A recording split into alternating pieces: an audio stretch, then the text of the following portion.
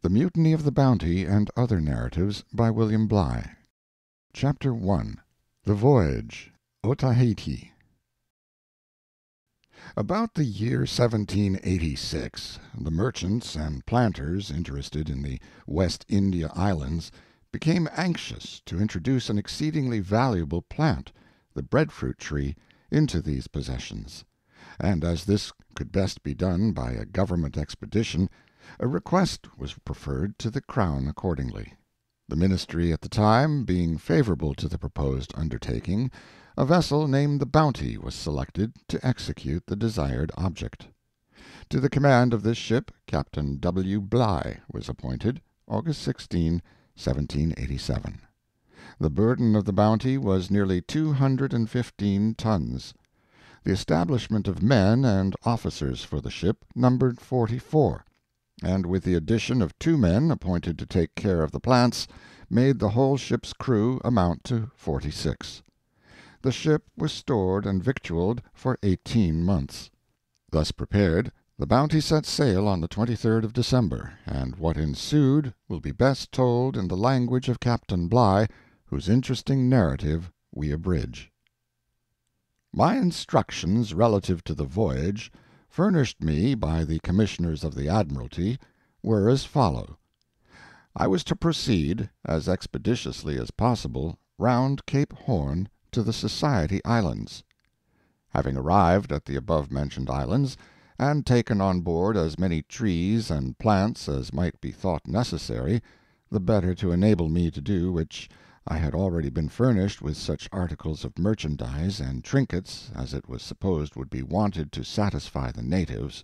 I was to proceed from thence through Endeavour Strait, which separates Australia from New Guinea, to Prince's Island in the Strait of Sunda, or, if it should happen to be more convenient, to pass on the eastern side of Java to some port on the north side of that island, where any breadfruit trees which might have been injured or have died were to be replaced by such plants growing there as might appear most valuable.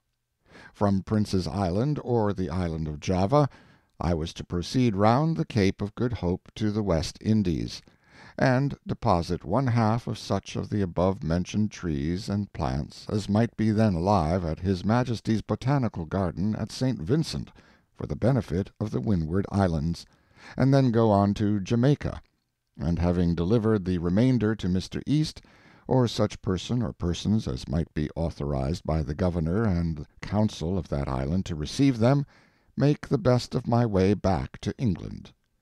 Setting sail from Spithead, as I have mentioned, on the 23rd of December, 1787, we arrived early in April, 1788, without any special incident having occurred, in the neighborhood of Cape Horn, round which, according to my instructions, I was to direct my voyage.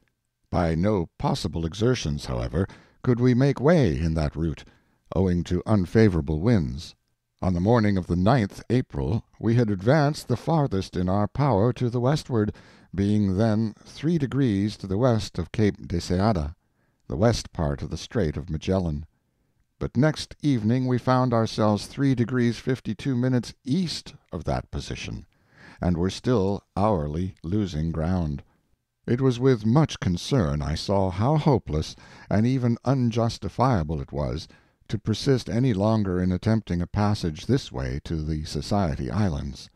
The season was now too far advanced for us to expect more favorable winds or weather, and we had sufficiently experienced the impossibility of beating round against the wind, or of advancing at all without the help of a fair wind, for which there was little reason to hope. On the other hand, the prevalence of the westerly winds in high southern latitudes left me no reason to doubt of making a quick passage to the Cape of Good Hope, and thence to the eastward round Australia. Having maturely considered all circumstances, I determined to deviate from my instructions, and to bear away for the Cape of Good Hope, and at 5 o'clock on the evening of the 22nd, the wind then blowing strong at west, I ordered the helm to be put a weather, to the great joy of every person on board. With the wind now in our favor, we reached the Cape of Good Hope on the 24th of May, where we remained 38 days, taking in various kinds of stores and refreshments. Setting sail from the Cape, we made straight for Van Diemen's Land, which we reached on the 20th of August, 1788. We remained here a good many days, employed in planting some of the fruit trees which we had brought with us from the Cape of Good Hope, in case they might thrive and be of use to the future inhabitants of the island, whoever these might be. We also tried, but without effect, to have some intercourse with the natives, who had already once or twice received visits from European voyagers. Although they came down one day in crowds to the beach, cackling like geese, and we made signs to them, and also gave them presents, we could not bring them to familiarity. The color of these natives of Van Diemen's Land, as Captain Cook remarks, is a dull black. Their skin is scarified about their shoulders and breast. They were of a middle stature, or rather below it. One of them was distinguished by his body being colored with red ochre, but all the others were painted black with a kind of soot, which was laid on so thick over their faces and shoulders that it is difficult to say what they were like. They ran very nimbly over the rocks, had a very quick sight, and caught the small beads and nails which I threw to them with great dexterity. They talked to us, sitting on their heels, with their knees close into their armpits, and were perfectly naked. Leaving Van Diemen's Land, we steered east-southeast, passing to the southward of New Zealand, and making for the principal object of our destination, Otaheite, which we saw on the 25th of October, having, during our passage of 52 days from Van Diemen's Land, met with nothing deserving particular notice. One of our seamen had died on the 9th of an asthmatic complaint. The rest were well. On the 26th of October, at 4 o'clock in the morning, we brought to till daylight, when we saw Point Venus bearing southwest by west, distant about 4 leagues. As we drew near, a great number of canoes came off to us. The ship being anchored Sunday the 26th, our number of visitors continued to increase. But as yet we saw no person that we could recollect to have been of much consequence. Some inferior chiefs made me presents of a few hogs, and I made them presents in return. We were supplied with cocoanuts in great abundance, but breadfruit was scarce. Many inquiries were made after Captain Cook, Sir Joseph Banks, and many of their former friends. They said a ship had been here, from which they had learned that Captain Cook was dead, but the circumstances of his death they did not appear to be acquainted with, and I had given particular directions to my officers and ship's company that they should not be mentioned. Otoo, who was the chief of Matavai, when Captain Cook was here the last time, was absent at another part of the island.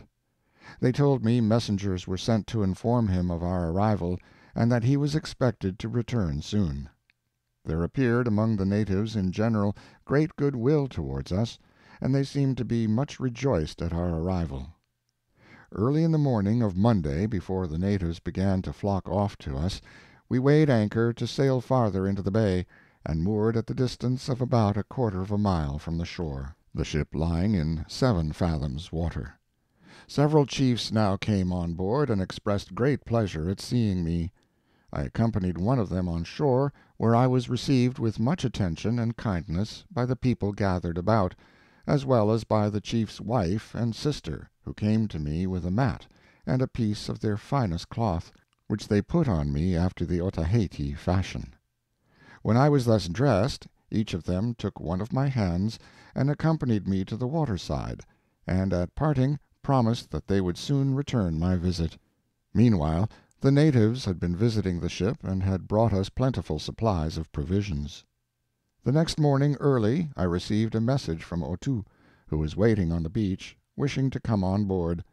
I sent a boat for him, and he came, attended by his wife, and testifying the utmost pleasure at our meeting.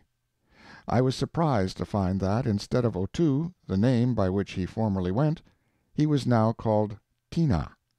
The name Otoo, with the title of Eari Rahie, I was informed, had devolved to his eldest son, who was yet a minor, as is the custom of the country. The name of Tina's wife was Idea.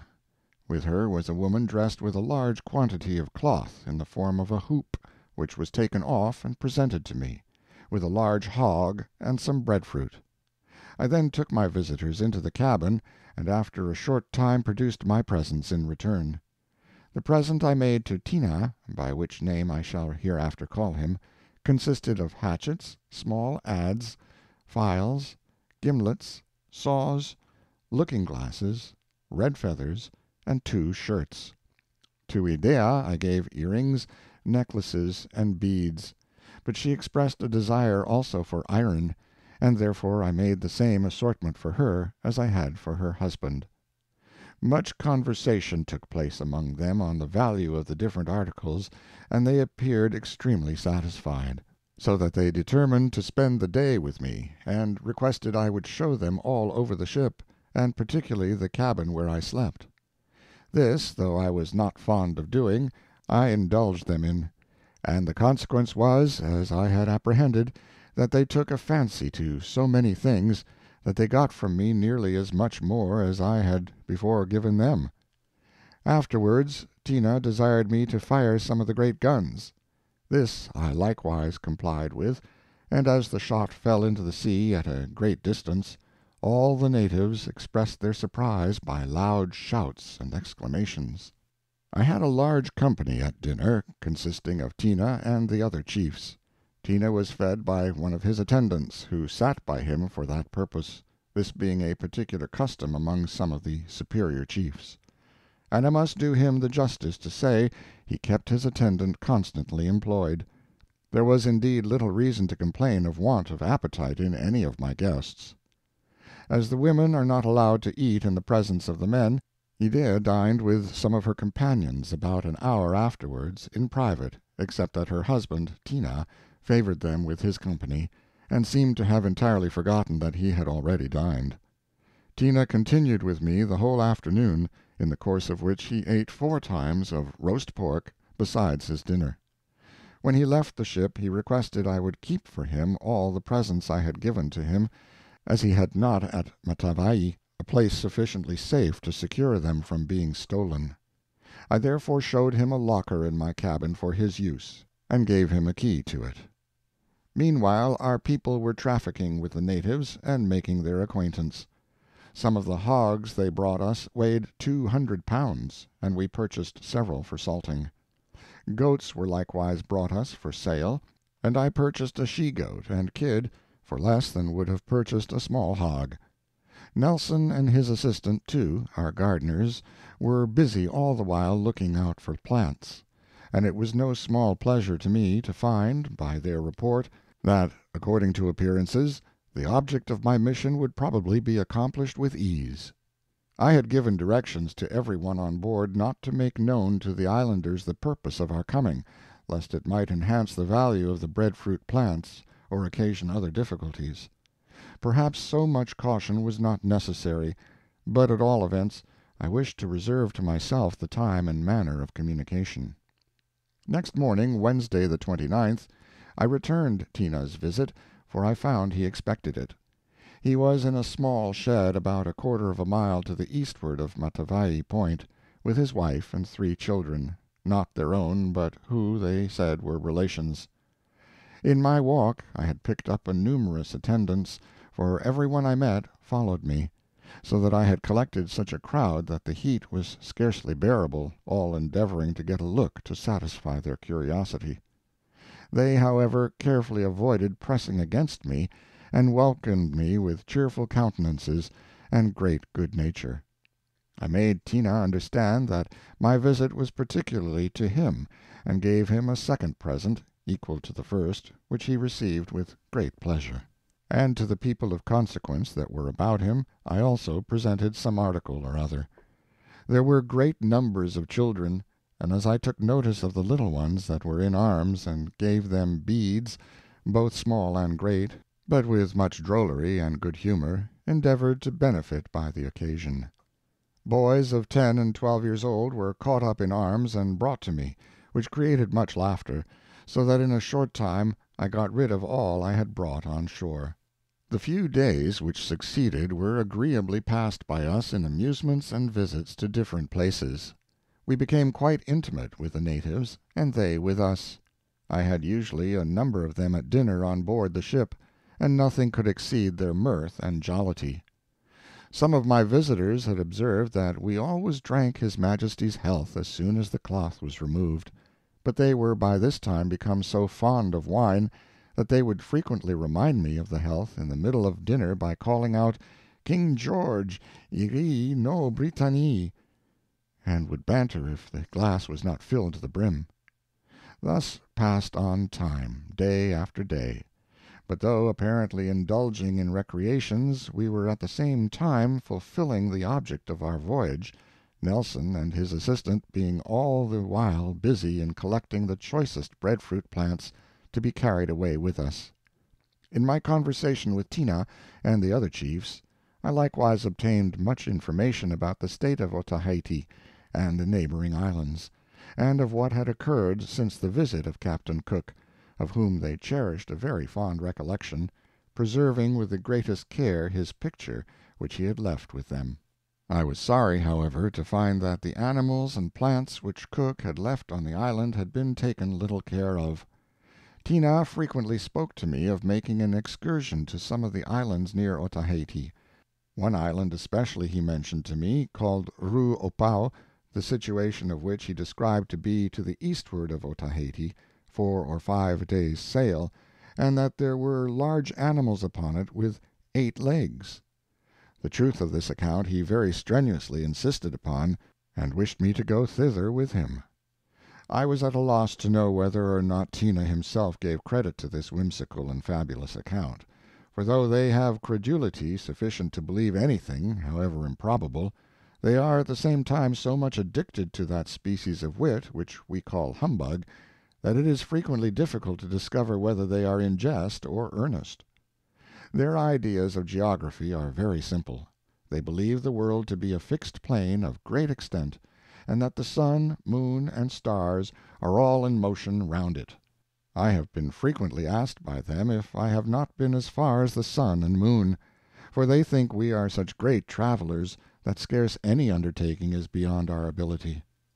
We had now been about 6 weeks at Otaheite, our ship lying in the harbor of Matavai, and our collection of breadfruit plants carefully kept in pots on the shore, under Nelson's management. The weather till now had been good, and the sea calm, but on Friday the 5th of December the wind blew fresh from the northwest, which occasioned the sea to break very high across the Dolphin Bank, and in the night we had such a storm that I became convinced it would not be safe to continue in Matavai Bay much longer, and I determined to get everything ready for sailing as speedily as I could. Our surgeon, who had been a long time ill from the effect of intemperance and indolence, died on the evening of the 9th of December. As I wished to bury him on shore, I mentioned it to Tina, who said there would be no objection, but that it would be necessary to ask his father's consent first, which he undertook to do, and immediately left me for that purpose. When I went ashore, I found that the natives had already dug the grave. At 4 in the afternoon the body was interred. The chiefs and many of the natives came to see the ceremony, and showed great attention during the service. Some of the chiefs were very inquisitive about what was to be done with the surgeon's cabin on account of apparitions. They said, when a man died in Otaheite, and was carried to the Tupapau, that as soon as night came he was surrounded by spirits, and if any person went there by himself, they would devour him. Therefore they said that no less than 2 people together should go into the surgeon's cabin for some time. I did not endeavor to dissuade them from this belief, otherwise than by laughing and letting them know that we had no such apprehensions. In the afternoon the effects of the deceased were disposed of, and I appointed Mr. Thomas Denham Ledward, the surgeon's mate, to do duty as surgeon. Anxious to quit the harbor of Matavai, where our recent experience of the weather had proved that we were not safe, I sent the master in the launch to re-examine the depth of water between this bay and Toaroa harbor. He returned in the evening and acquainted me that he found a good bottom, with not less than 16 fathoms depth all the way. The harbor of Toaroa appearing every way safe, I determined to get the ship there as speedily as possible, and I immediately made my intention public, which occasioned great rejoicing. Accordingly, on Wednesday the 24th of December, we took the plants on board, being 774 pots, all in a healthy state, for whenever any plant had an unfavorable appearance, it was replaced by another. The natives reckon 8 kinds of breadfruit tree, each of which they distinguish by a different name. The plants are best collected after wet weather, at which time the earth balls round the roots, and they are not liable to suffer by being moved. The most common method of dividing time at Otaheite is by moons, but they likewise make a division of the year into 6 parts, each of which is distinguished by the name of the kind of breadfruit then in season. In this division they keep a small interval called tawa, in which they do not use the breadfruit. This is about the end of February, when the fruit is not in perfection. But there is no part of the year in which the trees are entirely bare. The day after taking the plants on board we removed to the harbor of Toaroa. I found it a delightful situation, and in every respect convenient. The ship was perfectly sheltered by the reefs in smooth water, and close to a fine beach without the least surf. A small river, with very good water, runs into the sea about the middle of the harbor. I gave directions for the plants to be landed, and the same party to be with them as at Matavai. Tina fixed his dwelling close to our station. The ship continued to be supplied by the natives as usual. Cocoanuts were in such plenty that I believe not a pint of water was drunk on board the ship in the 24 hours. Breadfruit began to be scarce, though we purchased, without difficulty, a sufficient quantity for our consumption. There was, however, another harvest approaching, which they expected would be fit for use in 5 or 6 weeks. We received almost every day presents of fish, chiefly dolphin and albacore, and a few small rockfish. Their fishing is mostly in the night, when they make strong lights on the reefs, which attract the fish to them. Sometimes, in fine weather, the canoes are out in such numbers that the whole sea appears illuminated. We had not been long in Toaroa harbor when an event happened of some consequence. On Monday, the 5th of January, 1789, at the relief of the watch at 4 o'clock this morning, the small cutter was missing. I was immediately informed of it, and mustered the ship's company, when it appeared that 3 men were absent: Charles Churchill, the chief's corporal, and 2 of the seamen, William Musprat and John Millward, the latter of whom had been sentinel from 12 to 2 in the morning. They had taken with them 5 stand of arms and ammunition, but of what their plan was, or which way they had gone, no one on board seemed to have the least knowledge. I went on shore to the chief's, and soon received information that the cutter was at Matavai, and that the deserters had departed in a sailing canoe for the island of Tethuroa. I told Tina and the other chiefs that I expected they would get the deserters brought back, for that I was determined not to leave Otaheite without them. They assured me that they would do everything in their power to have them taken, and it was agreed that the chiefs Oripaya and Moana should depart the next morning for Tethuroa in search of them. 17 days passed, during which I received only the vaguest intelligence of the success of the search instituted after the deserters, and during these days our intercourse with the natives went on as formerly. One day, in walking with Tina near Tupapau, I was surprised by a sudden outcry of grief. As I expressed a desire to see the distressed person, Tina took me to the place, where we found a number of women, one of whom was the mother of a young female child that lay dead. On seeing us, their mourning not only immediately ceased, but to my astonishment they all burst into an immoderate fit of laughter, and while we remained, appeared much diverted with our visit. I told Tina the woman had no sorrow for her child, otherwise her grief would not have so easily subsided, on which he jocosely told her to cry again. They did not, however, resume their mourning in our presence. This strange behavior would incline us to think them hard-hearted and unfeeling, did we not know that they are fond parents and, in general, very affectionate. It is therefore to be ascribed to their extreme levity of disposition, and it is probable that death does not appear to them with so many terrors as it does to people of a more serious cast. On the afternoon of Thursday the 22nd, I received a message from Tepahu to inform me that our deserters had passed that harbor and were at Tetaha, about 5 miles distant. I ordered the cutter to be got ready, and a little before sunset left the ship and landed at some distance from the place where the deserters were.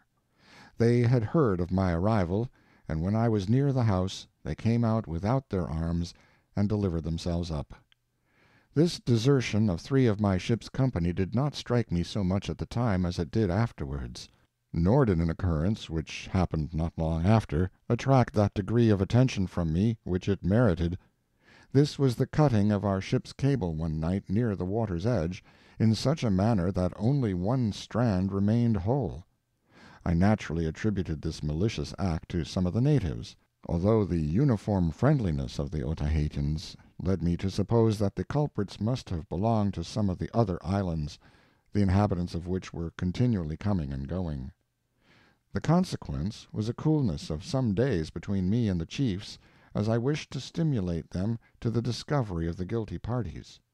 All their exertions, however, to gratify me in this respect were unavailing, and it has since occurred to me that this attempt to cut the ship adrift was most probably the act of some of our own people, whose purpose of remaining at Otaheite might have been effectually answered, without danger, if the ship had been driven on shore.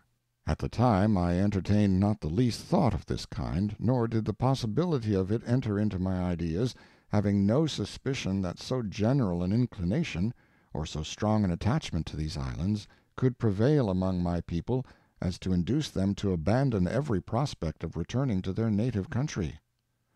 The month of February had passed, our people becoming always fonder of the Otaheitans, and the Otaheitans of them, and we had already advanced far into the month of March. It was known that the time of our departure from the island was approaching, and much sorrow was manifested on that account. One day, after dinner, I was not a little surprised to hear Tina seriously propose that he and his wife should go with me to England. To quiet his importunity, I was obliged to promise that I would ask the King's permission to carry them to England if I came again, that then I should be in a larger ship, and could have accommodations properly fitted up. In the latter part of March we were busy with our preparations for departure. On the 27th of the month we began to remove the plants to the ship. They were in excellent order. The roots had appeared through the bottom of the pots, and would have shot into the ground, if care had not been taken to prevent it. By the 31st all the plants were on board, being in 774 pots, 39 tubs, and 24 boxes. The number of breadfruit plants was 1,015, besides which we had collected a number of other plants: the avi, which is one of the finest flavored fruits in the world; the aya, which is a fruit not so rich, but of a fine flavor, and very refreshing; the rata, not much unlike a chestnut, which grows on a large tree in great quantities. They are singly in large pods, from 1 to 2 inches broad, and may be eaten raw, or boiled in the same manner as Windsor beans, and so dressed are equally good; and the oraya, which is a very superior kind of plantain. All these I was particularly recommended to collect by my worthy friend Sir Joseph Banks. I had also taken on board some plants of the etau and mate, with which the natives here make a beautiful red color, and a root called pia, of which they make an excellent pudding. At length all was ready for our departure, and on Saturday the 4th of April, 1789, we unmoored at daylight. At 6:30, there being no wind, we weighed, and with our boats and 2 sweeps towed the ship out of the harbor. Soon after the sea breeze came, and we stood off towards the sea. Many of the natives attended us in canoes. Tina and his wife were on board. After dinner I ordered the presents which I had reserved for Tina and his wife to be put in one of the ship's boats, and as I had promised him firearms, I gave him 2 muskets, a pair of pistols, and a good stock of ammunition. I then represented to them the necessity of their going away, that the boat might return to the ship before it was dark, on which they took a most affectionate leave of me, and went into the boat. One of their expressions at parting was, Youra no Eatua ti vira. May the Eatua protect you for ever and ever. Thus, after a stay of 5 months and a half at Otaheite, we took our leave of it. That we were not insensible to the kindness which we experienced there, the events which followed more than sufficiently prove. For to the friendly and endearing behavior of these people may be ascribed the motives for that event which effected the ruin of an expedition which there was every reason to hope would have been completed in the most fortunate manner. End of Chapter 1. Chapter 2. Mutiny in the Ship. Read by John Greenman. About 3 weeks were spent among the small islands which lie scattered round Otaheite, at some of which we touched. According to my instructions, my course was now through Endeavour Strait to Prince's Island, in the Strait of Sunda, between Sumatra and Java. On the 27th of April, at noon, we were between the islands of Tofoa and Kotu. Thus far the voyage had advanced in a course of uninterrupted prosperity, and had been attended with many circumstances equally pleasing and satisfactory. A very different scene was now to be experienced. Monday, 27th April, 1789. The wind being northerly in the evening, we steered to the westward, to pass to the south of Tofoa. I gave directions for this course to be continued during the night. The master had the first watch, the gunner the middle watch, and Mr. Christian the morning watch. Tuesday, 28th. Just before sunrising, while I was yet asleep, Mr. Christian, with the master-at-arms, gunner's mate, and Thomas Burkitt, seaman, came into my cabin, and seizing me, tied my hands with a cord behind my back, threatening me with instant death if I spoke or made the least noise. I, however, called as loud as I could, in hopes of assistance, but they had already secured the officers who were not of their party, by placing sentinels at their doors. There were 3 men at my cabin door, besides the 4 within. Christian had only a cutlass in his hand, the others had muskets and bayonets. I was pulled out of bed, and forced on deck in my shirt, suffering great pain from the tightness with which they had tied my hands. I demanded the reason of such violence, but received no other answer than abuse for not holding my tongue. The master, the gunner, the surgeon, Mr. Elphinstone, master's mate, and Nelson were kept confined below, and the fore hatchway was guarded by sentinels. The boatswain and carpenter, and also the clerk, Mr. Samuel, were allowed to come upon deck. The boatswain was ordered to hoist the launch out, with a threat, if he did not do it instantly, to take care of himself. When the boat was out, Mr. Hayward and Mr. Hallett, 2 of the midshipmen, and Mr. Samuel were ordered into it.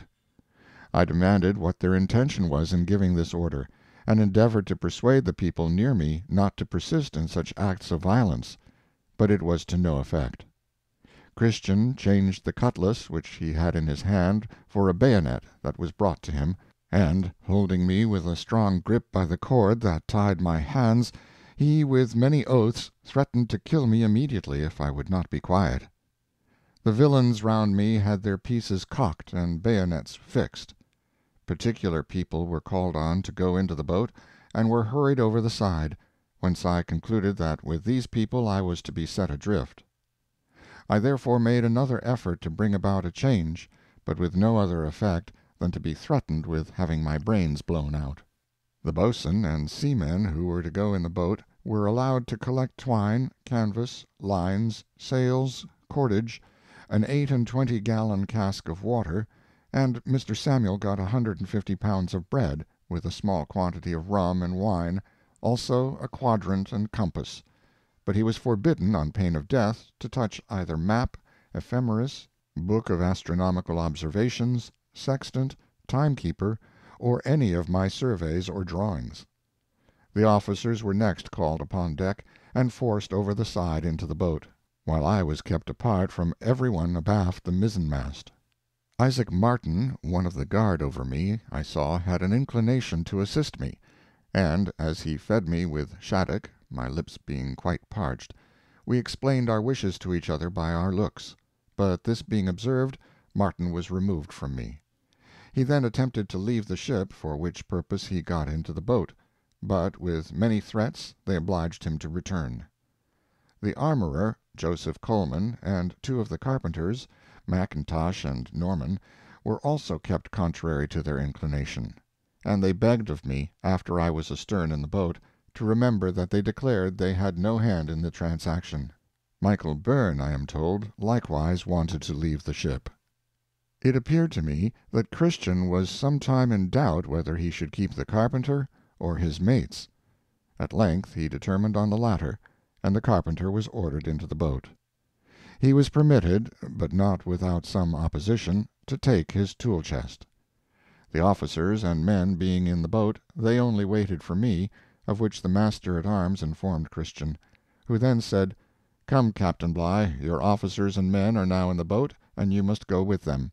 If you attempt to make the least resistance, you will be instantly put to death." And without further ceremony, with a tribe of armed ruffians about me, I was forced over the side, where they untied my hands. Being in the boat, we were veered astern by a rope. A few pieces of pork were thrown to us, and some clothes, also 4 cutlasses. And it was then that the armorer and carpenters called out to me to remember that they had no hand in the transaction. After having undergone a great deal of ridicule, and been kept some time to make sport for these unfeeling wretches, we were at length cast adrift in the open ocean. I had 18 persons with me in the boat. There remained on board the Bounty 25 hands, the most able men of the ship's company.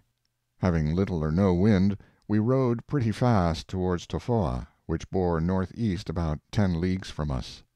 While the ship was in sight, she steered to the west-northwest, but I considered this only as a feint, for when we were sent away, "Huzza for Otaheite" was frequently heard among the mutineers. It will very naturally be asked, what could be the reason for such a revolt?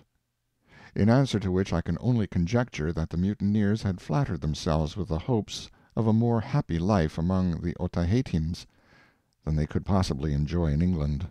The chiefs were so much attached to our people that they rather encouraged their stay among them than otherwise, and even made them promises of large possessions. Under these and many other attendant circumstances equally desirable, it is now perhaps not so much to be wondered at, though scarcely possible to have been foreseen, that a set of sailors, most of them void of connections, should be led away, especially when, in addition to such powerful inducements, they imagined it in their power to fix themselves in the midst of plenty, on one of the finest islands in the world, where they need not labor. My first determination was to seek a supply of breadfruit and water at Tofoa, and afterwards to sail for Tonga-Tabou, and there risk a solicitation to Poulaho, the king, to equip our boat, and grant us a supply of water and provisions, so as to enable us to reach the East Indies. The quantity of provisions I found in the boat was 150 pounds of bread, 16 pieces of pork, each piece weighing 2 pounds, 6 quarts of rum, 6 bottles of wine, with 28 gallons of water, and 4 empty barracos. We got to Tofoa when it was dark, but we found the shore so steep and rocky that we could not land. We were obliged, therefore, to remain all night in the boat, keeping it on the lee side of the island with 2 oars. Next day, Wednesday, April 29, we found a cove, where we landed. This is the northwest part of Tofoa, the northwesternmost of the Friendly Islands. As I was resolved to spare the small stock of provisions we had in the boat, we endeavored to procure something towards our support on the island itself. For 2 days we ranged through the island in parties, seeking for water and anything in the shape of provisions, subsisting, meanwhile, on morsels of what we had brought with us. The island at first seemed uninhabited, but on Friday, May 1st, one of our exploring parties met with 2 men, a woman, and a child. The men came with them to the cove, and brought 2 cocoanut shells of water. I endeavored to make friends of these people, and sent them away for breadfruit, plantains, and water.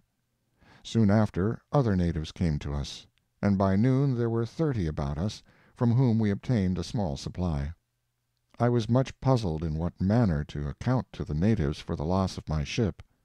I knew they had too much sense to be amused with a story that the ship was to join me, when she was not in sight from the hills. I was at first doubtful whether I should tell the real fact, or say that the ship had overset and sunk, and that we only were saved. The latter appeared to be the most proper and advantageous for us, and I accordingly instructed my people that we might all agree in one story. As I expected, inquiries were made about the ship, and they seemed readily satisfied with our account. But there did not appear the least symptom of joy or sorrow in their faces, although I fancied I discovered some marks of surprise. Some of the natives were coming and going the whole afternoon. Towards evening I had the satisfaction to find our stock of provisions somewhat increased, but the natives did not appear to have much to spare. What they brought was in such small quantities that I had no reason to hope we should be able to procure from them sufficient to stock us for our voyage. At night I served a quarter of a breadfruit and a cocoanut to each person for supper, and a good fire being made, all but the watch went to sleep. Saturday, the 2nd. As there was no certainty of our being supplied with water by the natives, I sent a party among the gullies in the mountains, with empty shells, to see what could be found. In their absence the natives came about us as I expected, and in greater numbers. 2 canoes also came in from round the north side of the island. In one of them was an elderly chief, called Maka-Akavo. Soon after, some of our foraging party returned, and with them came a good-looking chief called Egijifo, or Ifo. Their affability was of short duration, for the natives began to increase in number, and I observed some symptoms of a design against us.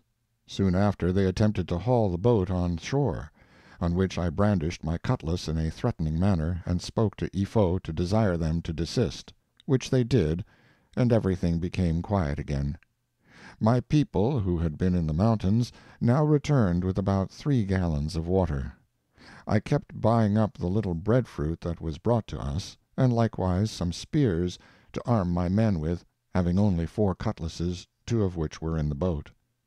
As we had no means of improving our situation, I told our people I would wait till sunset, by which time, perhaps, something might happen in our favor, for if we attempted to go at present, we must fight our way through, which we could do more advantageously at night, and that in the meantime we would endeavor to get off to the boat what we had bought. The beach was lined with the natives, and we heard nothing but the knocking of stones together, which they had in each hand. I knew very well this was the sign of an attack. At noon I served a cocoanut and a breadfruit to each person for dinner, and gave some to the chiefs, with whom I continued to appear intimate and friendly. They frequently importuned me to sit down, but I as constantly refused, for it occurred both to Nelson and myself that they intended to seize hold of me if I gave them such an opportunity. Keeping, therefore, constantly on our guard, we were suffered to eat our uncomfortable meal in some quietness. After dinner we began by little and little to get our things into the boat, which was a troublesome business on account of the surf. I carefully watched the motions of the natives, who continued to increase in number, and found that, instead of their intention being to leave us, fires were made, and places fixed on for their stay during the night. Consultations were also held among them, and everything assured me we should be attacked. I sent orders to the master that, when he saw us coming down, he should keep the boat close to the shore, that we might the more readily embark. The sun was near setting when I gave the word, on which every person who was on shore with me boldly took up his proportion of things and carried them to the boat. The chiefs asked me if I would not stay with them all night. I said, "No, I never sleep out of my boat, but in the morning we will again trade with you, and I shall remain till the weather is moderate, that we may go, as we have agreed, to see Poulaho at Tongataboo." Maka-Akavao then got up and said, "You will not sleep on shore, then mati," which directly signifies, "we will kill you," and he left me. The onset was now preparing. Every one, as I have described before, kept knocking stones together, and Ifo quitted me. All but 2 or 3 things were in the boat when we walked down the beach, every one in a silent kind of horror. We all got into the boat except one man who, while I was getting on board, quitted it, and ran up the beach to cast the sternfast off, notwithstanding the master and others calling to him to return, while they were hauling me out of the water. I was no sooner in the boat than the attack began by about 200 men. The unfortunate poor man who had run up the beach was knocked down, and the stones flew like a shower of shot. Many Indians got hold of the stern rope, and were near hauling the boat on shore, which they would certainly have effected, if I had not had a knife in my pocket with which I cut the rope. We then hauled off to the grapnel, every one being more or less hurt. At this time I saw 5 of the natives about the poor man they had killed, and 2 of them were beating him about the head with stones in their hands. We had no time to reflect, for, to my surprise, they filled their canoes with stones, and 12 men came off after us to renew the attack, which they did so effectually as nearly to disable us all. We were obliged to sustain the attack without being able to return it, except with such stones as lodged in the boat. I adopted the expedient of throwing overboard some clothes, which, as I expected, they stopped to pick up. And as it was by this time almost dark, they gave over the attack, and returned towards the shore, leaving us to reflect on our unhappy situation. The poor man killed by the natives was John Norton. This was his second voyage with me as a quartermaster, and his worthy character made me lament his loss very much. We set our sails, and steered along shore by the west side of the island of Tofoa, the wind blowing fresh from the eastward. My mind was employed in considering what was best to be done, when I was solicited by all hands to take them towards home, and when I told them that no hopes of relief for us remained, except what might be found at Australia, till I came to Timor, a distance of full 1,200 leagues, where there was a Dutch settlement, but in what part of the island I knew not, they all agreed to live on 1 ounce of bread and 1/4 of a pint of water per day. Therefore, after examining our stock of provisions and recommending to them in the most solemn manner not to depart from their promise, we bore away across a sea where the navigation is but little known, in a small boat 23 feet long from stem to stern, deep laden with 18 men. I was happy, however, to see that every one seemed better satisfied with our situation than myself. Our stock of provisions consisted of about 150 pounds of bread, 28 gallons of water, 20 pounds of pork, 3 bottles of wine, and 5 quarts of rum. The difference between this and the quantity we had on leaving the ship was principally owing to our loss in the bustle and confusion of the attack. A few cocoanuts were in the boat, and some breadfruit, but the latter was trampled to pieces. Sunday the 3rd. At daybreak the gale increased. The sun rose very fiery and red, a sure indication of a severe gale of wind. At 8 it blew a violent storm, and the sea ran very high, so that between the seas the sail was becalmed, and when on top of the sea it was too much to have set. But we could not venture to take in the sail, for we were in very imminent danger and distress, the sea curling over the stern of the boat, which obliged us to bail with all our might. A situation more distressing has perhaps seldom been experienced. Our bread was in bags, and in danger of being spoiled by the wet. To be starved to death was inevitable if this could not be prevented. I therefore began to examine what clothes there were in the boat, and what other things could be spared, and having determined that only 2 suits should be kept for each person, the rest was thrown overboard, with some rope and spare sails, which lightened the boat considerably, and we had more room to bail the water out.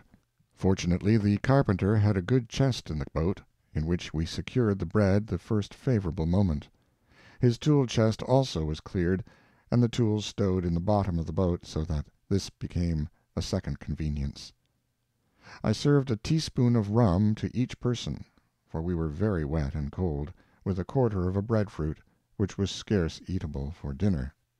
Our engagement was now strictly to be carried into execution, and I was fully determined to make our provisions last 8 weeks, let the daily proportion be ever so small.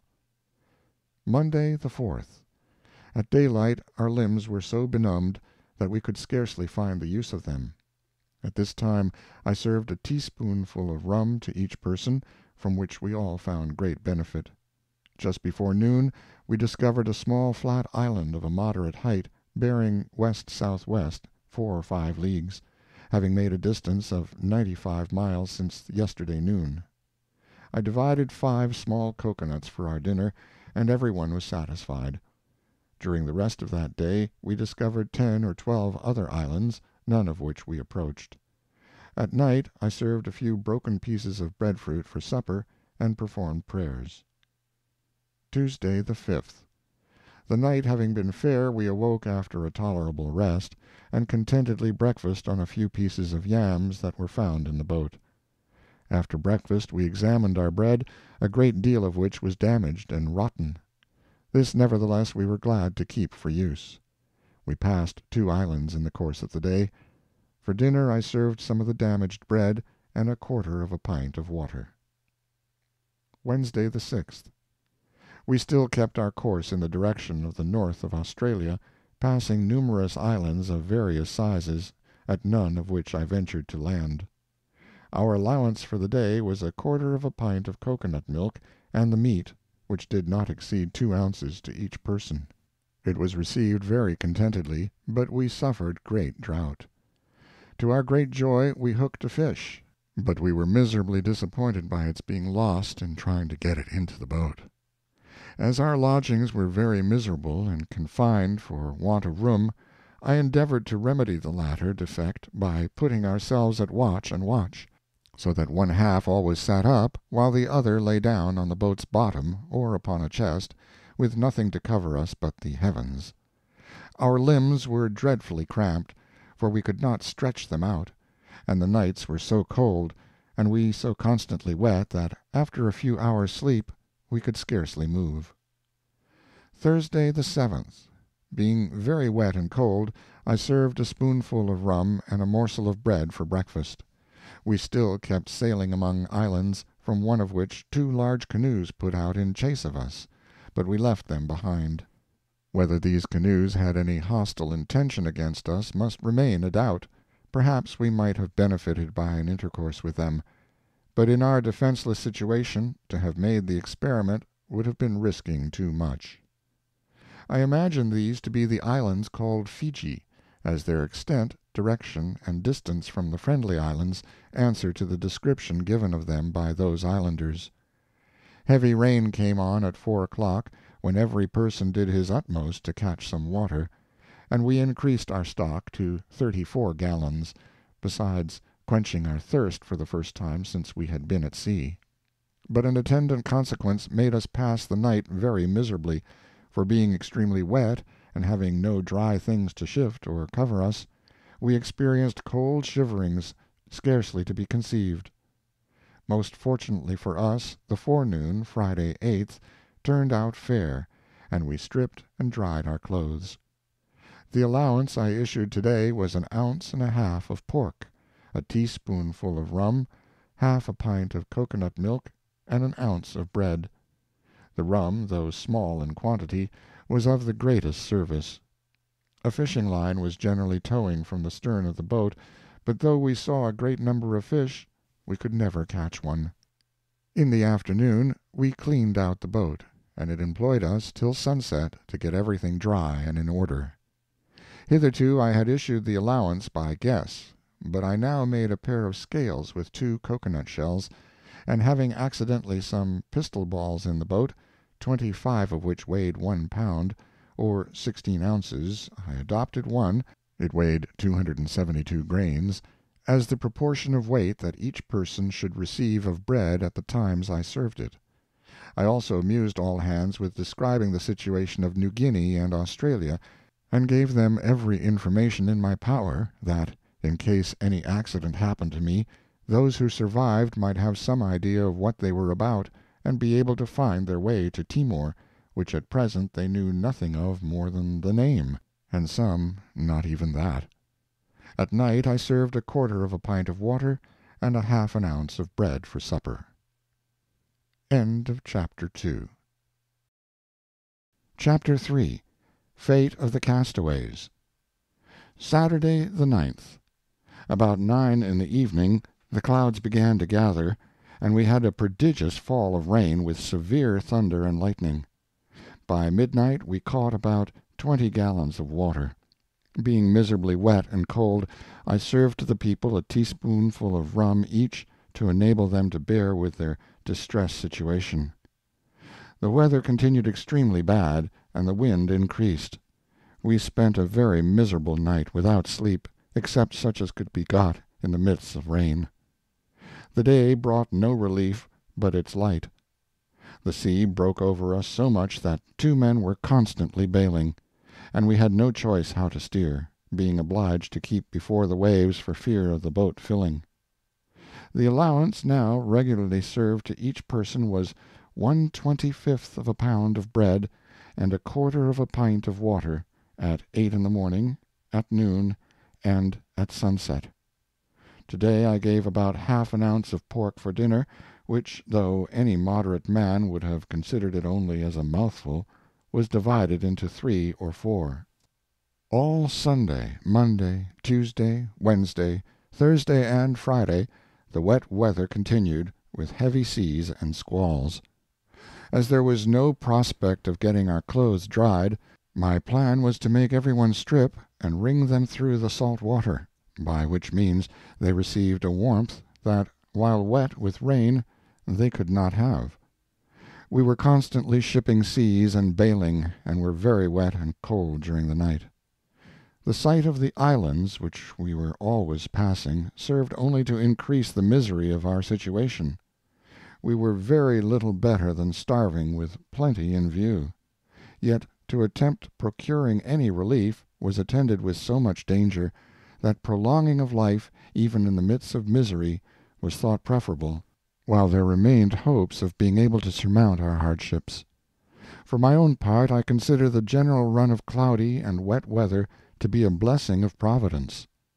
Hot weather would have caused us to have died with thirst, and, probably, being so constantly covered with rain or sea, protected us from that dreadful calamity.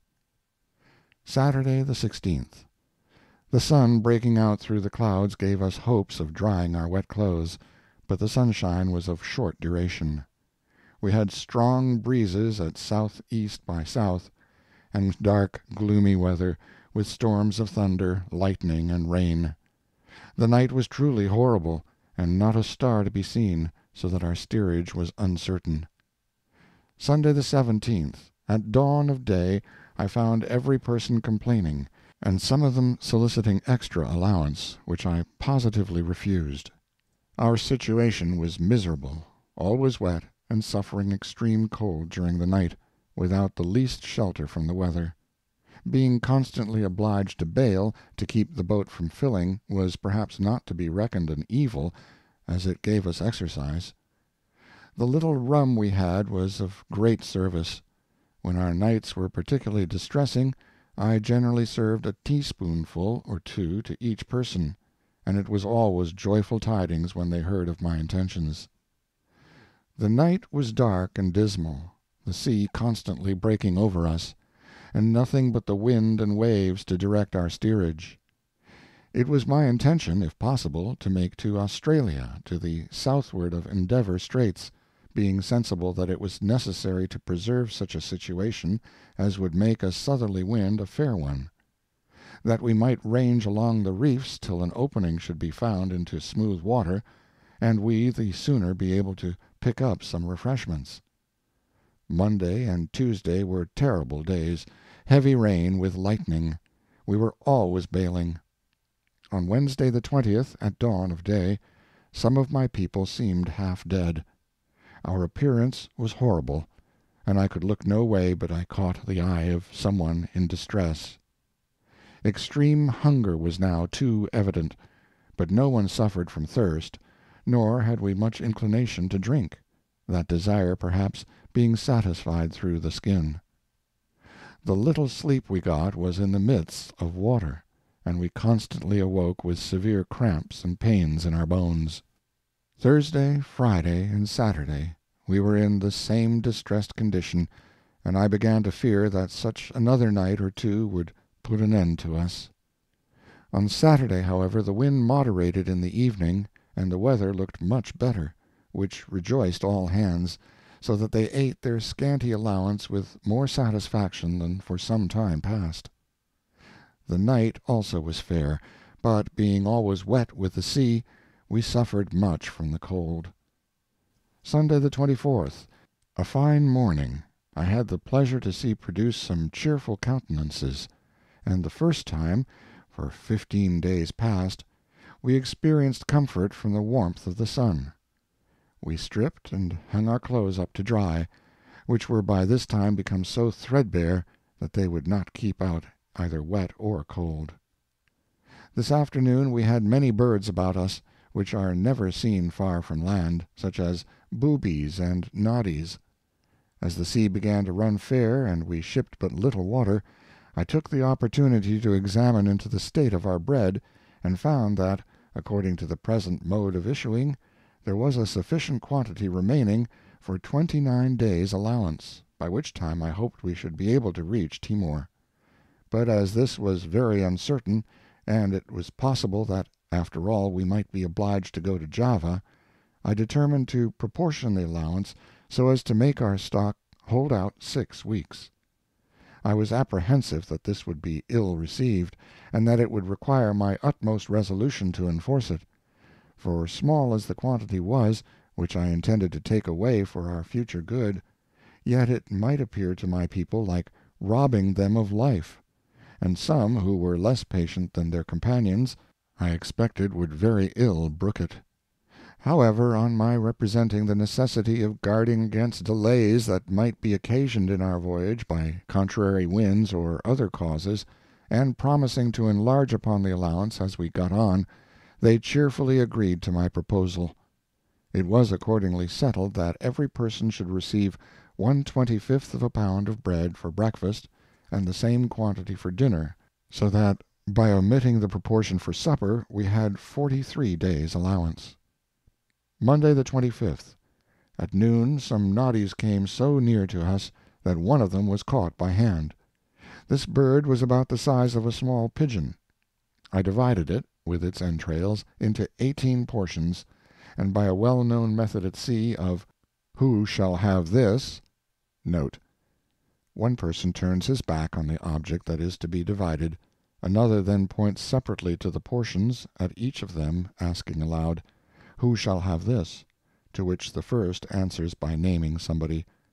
This impartial method of divisions gives every man an equal chance of the best share. It was distributed, with the allowance of bread and water for dinner, and eaten up, bones and all, with salt water for sauce. In the evening, several boobies flying very near to us, we had the good fortune to catch one of them. This bird is as large as a duck. I directed the bird to be killed for supper, and the blood to be given to 3 of the people who were most distressed for want of food. The body, with the entrails, beak, and feet, I divided into 18 shares, and with an allowance of bread, which I made a merit of granting, we made a good supper, compared with our usual fare. Sailing on, Tuesday, Wednesday, and Thursday, I at length became satisfied that we were approaching Australia. This was actually the case, and after passing the reefs which bound that part of the coast, we found ourselves in smooth water. 2 islands lay about 4 miles to the west by north, and appeared eligible for a resting place, if for nothing more. But on our approach to the nearest island, it proved to be only a heap of stones, and its size too inconsiderable to shelter the boat. We therefore proceeded to the next, which was close to it, and towards the main. We landed to examine if there were any signs of the natives being near us. We saw some old fireplaces, but nothing to make me apprehend that this would be an unsafe situation for the night. Every one was anxious to find something to eat, and it was soon discovered that there were oysters on these rocks, for the tide was out, but it was nearly dark, and only a few could be gathered. I determined, therefore, to wait till the morning, when I should know better how to proceed. Friday, the 29th. As there were no appearances to make me imagine that any of the natives were near us, I sent out parties in search of supplies, while others of the people were putting the boat in order. The parties returned, highly rejoiced at having found plenty of oysters and fresh water. I had also made a fire by the help of a small magnifying glass, and what was still more fortunate, we found among the few things which had been thrown into the boat, and saved, a piece of brimstone and a tinder box, so that I secured fire for the future. One of the people had been so provident as to bring away with him from the ship a copper pot. By being in possession of this article, we were enabled to make a proper use of the supply we now obtained. For, with a mixture of bread and a little pork, we made a stew that might have been relished by people of far more delicate appetites, and of which each person received a full pint. The general complaints of disease among us were a dizziness in the head and great weakness of the joints. The oysters which we found grew so fast to the rocks that it was with difficulty that they could be broken off, and at length we discovered it to be the most expeditious way to open them where they were fixed. They were of a good size, and well tasted. To add to this happy circumstance, in the hollow of the land there grew some wiregrass, which indicated a moist situation. On forcing a stick about 3 feet long into the ground, we found water, and with little trouble dug a well, which produced as much as our necessities required. As the day was the anniversary of the restoration of King Charles II, I named the island Restoration Island. Our short stay there, with the supplies which it afforded us, made a visible alteration for the better in our appearance. Next day, Saturday the 30th, at 4 o'clock, we were preparing to embark, when about 20 of the natives appeared, running and hallooing to us on the opposite shore. They were each armed with a spear or lance, and a short weapon which they carried in their left hand. They made signs for us to come to them, but I thought it prudent to make the best of our way. They were naked and apparently black, and their hair or wool bushy and short. Sunday the 31st. Many small islands were in sight to the northeast. We landed at one of a good height bearing north 1/2 west. The shore was rocky, but the water was smooth, and we landed without difficulty. I sent 2 parties out, one to the northward and the other to the southward, to seek for supplies, and others I ordered to stay by the boat. On this occasion fatigue and weakness so far got the better of their sense of duty that some of the people expressed their discontent at having worked harder than their companions, and declared that they would rather be without their dinner than go in search of it. One person, in particular, went so far as to tell me, with a mutinous look, that he was as good a man as myself. It was not possible for me to judge where this might have an end, if not stopped in time. Therefore, to prevent such disputes in future, I determined either to preserve my command or die in the attempt. And seizing a cutlass, I ordered him to take hold of another and defend himself, on which he called out that I was going to kill him, and immediately made concessions. I did not allow this to interfere further with the harmony of the boat's crew, and everything soon became quiet. We here procured some oysters and clams, also some dogfish caught in the holes of the rocks, and a supply of water. Leaving this island, which I named Sunday Island, we continued our course towards Endeavour Straits. During our voyage Nelson became very ill, but gradually recovered. Next day we landed at another island to see what we could get. There were proofs that the island was occasionally visited by natives from Australia. Encamping on the shore, I sent out one party to watch for turtle, and another to try to catch birds. About midnight the bird party returned, with only 12 noddies, birds which I have already described to be about the size of pigeons. But if it had not been for the folly and obstinacy of one of the party, who separated from the other 2, and disturbed the birds, they might have caught a great number. I was so much provoked at my plans being thus defeated, that I gave this offender a good beating. This man afterwards confessed that, wandering away from his companions, he had eaten 9 birds raw. Our turtling party had no success. Tuesday and Wednesday we still kept our course northwest, touching at an island or two for oysters and clams. We had now been 6 days on the coast of Australia, and but for the refreshment which our visits to the shores afforded us, it is all but certain that we must have perished. Now, however, it became clear that we were leaving it behind, and were commencing our adventurous voyage through the open sea to Timor. On Wednesday, June the 3rd, at 8 o'clock in the evening, we once more launched into the open ocean. Miserable as our situation was in every respect, I was secretly surprised to see that it did not appear to affect anyone so strongly as myself. I encouraged everyone with hopes that 8 or 10 days would bring us to a land of safety, and after praying to God for a continuance of His most gracious protection, I served an allowance of water for supper, and directed our course to the west-southwest to counteract the southerly winds in case they should blow strong. For 6 days our voyage continued, a dreary repetition of those sufferings which we had experienced before reaching Australia. In the course of the night we were constantly wet with the sea, and exposed to cold and shiverings, and in the daytime we had no addition to our scanty allowance save a booby and a small dolphin that we caught, the former on Friday the 5th, and the latter on Monday the 8th. Many of us were ill, and the men complained heavily.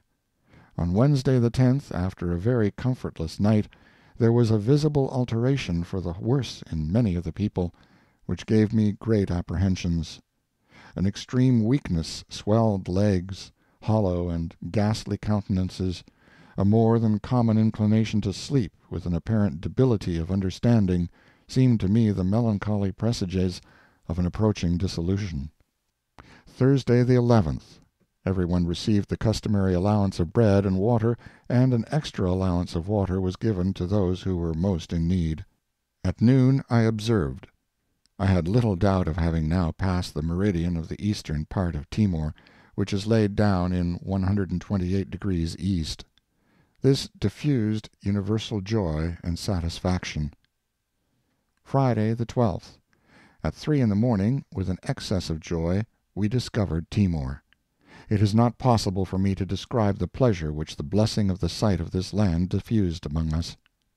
It appeared scarcely credible to ourselves that, in an open boat, and so poorly provided, we should have been able to reach the coast of Timor in 41 days after leaving Tofoa, having in that time run, by our log, a distance of 3,618 miles, and that, notwithstanding our extreme distress, no one should have perished in the voyage.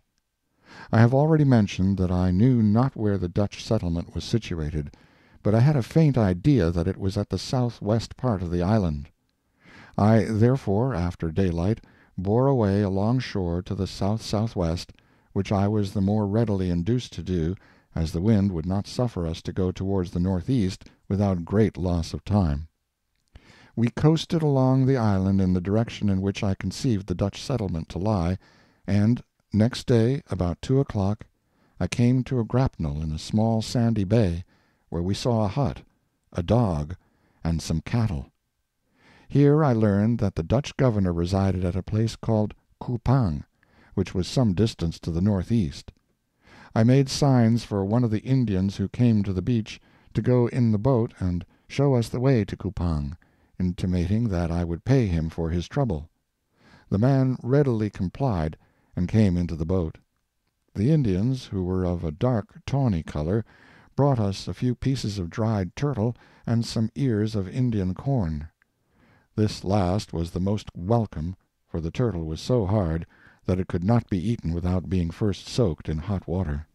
They offered to bring us some other refreshments if I would wait, but as the pilot was willing, I determined to push on.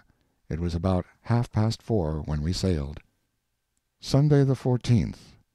At 1 o'clock in the morning, after the most happy and sweet sleep that ever men enjoyed, we weighed, and continued to keep the east shore on board in very smooth water.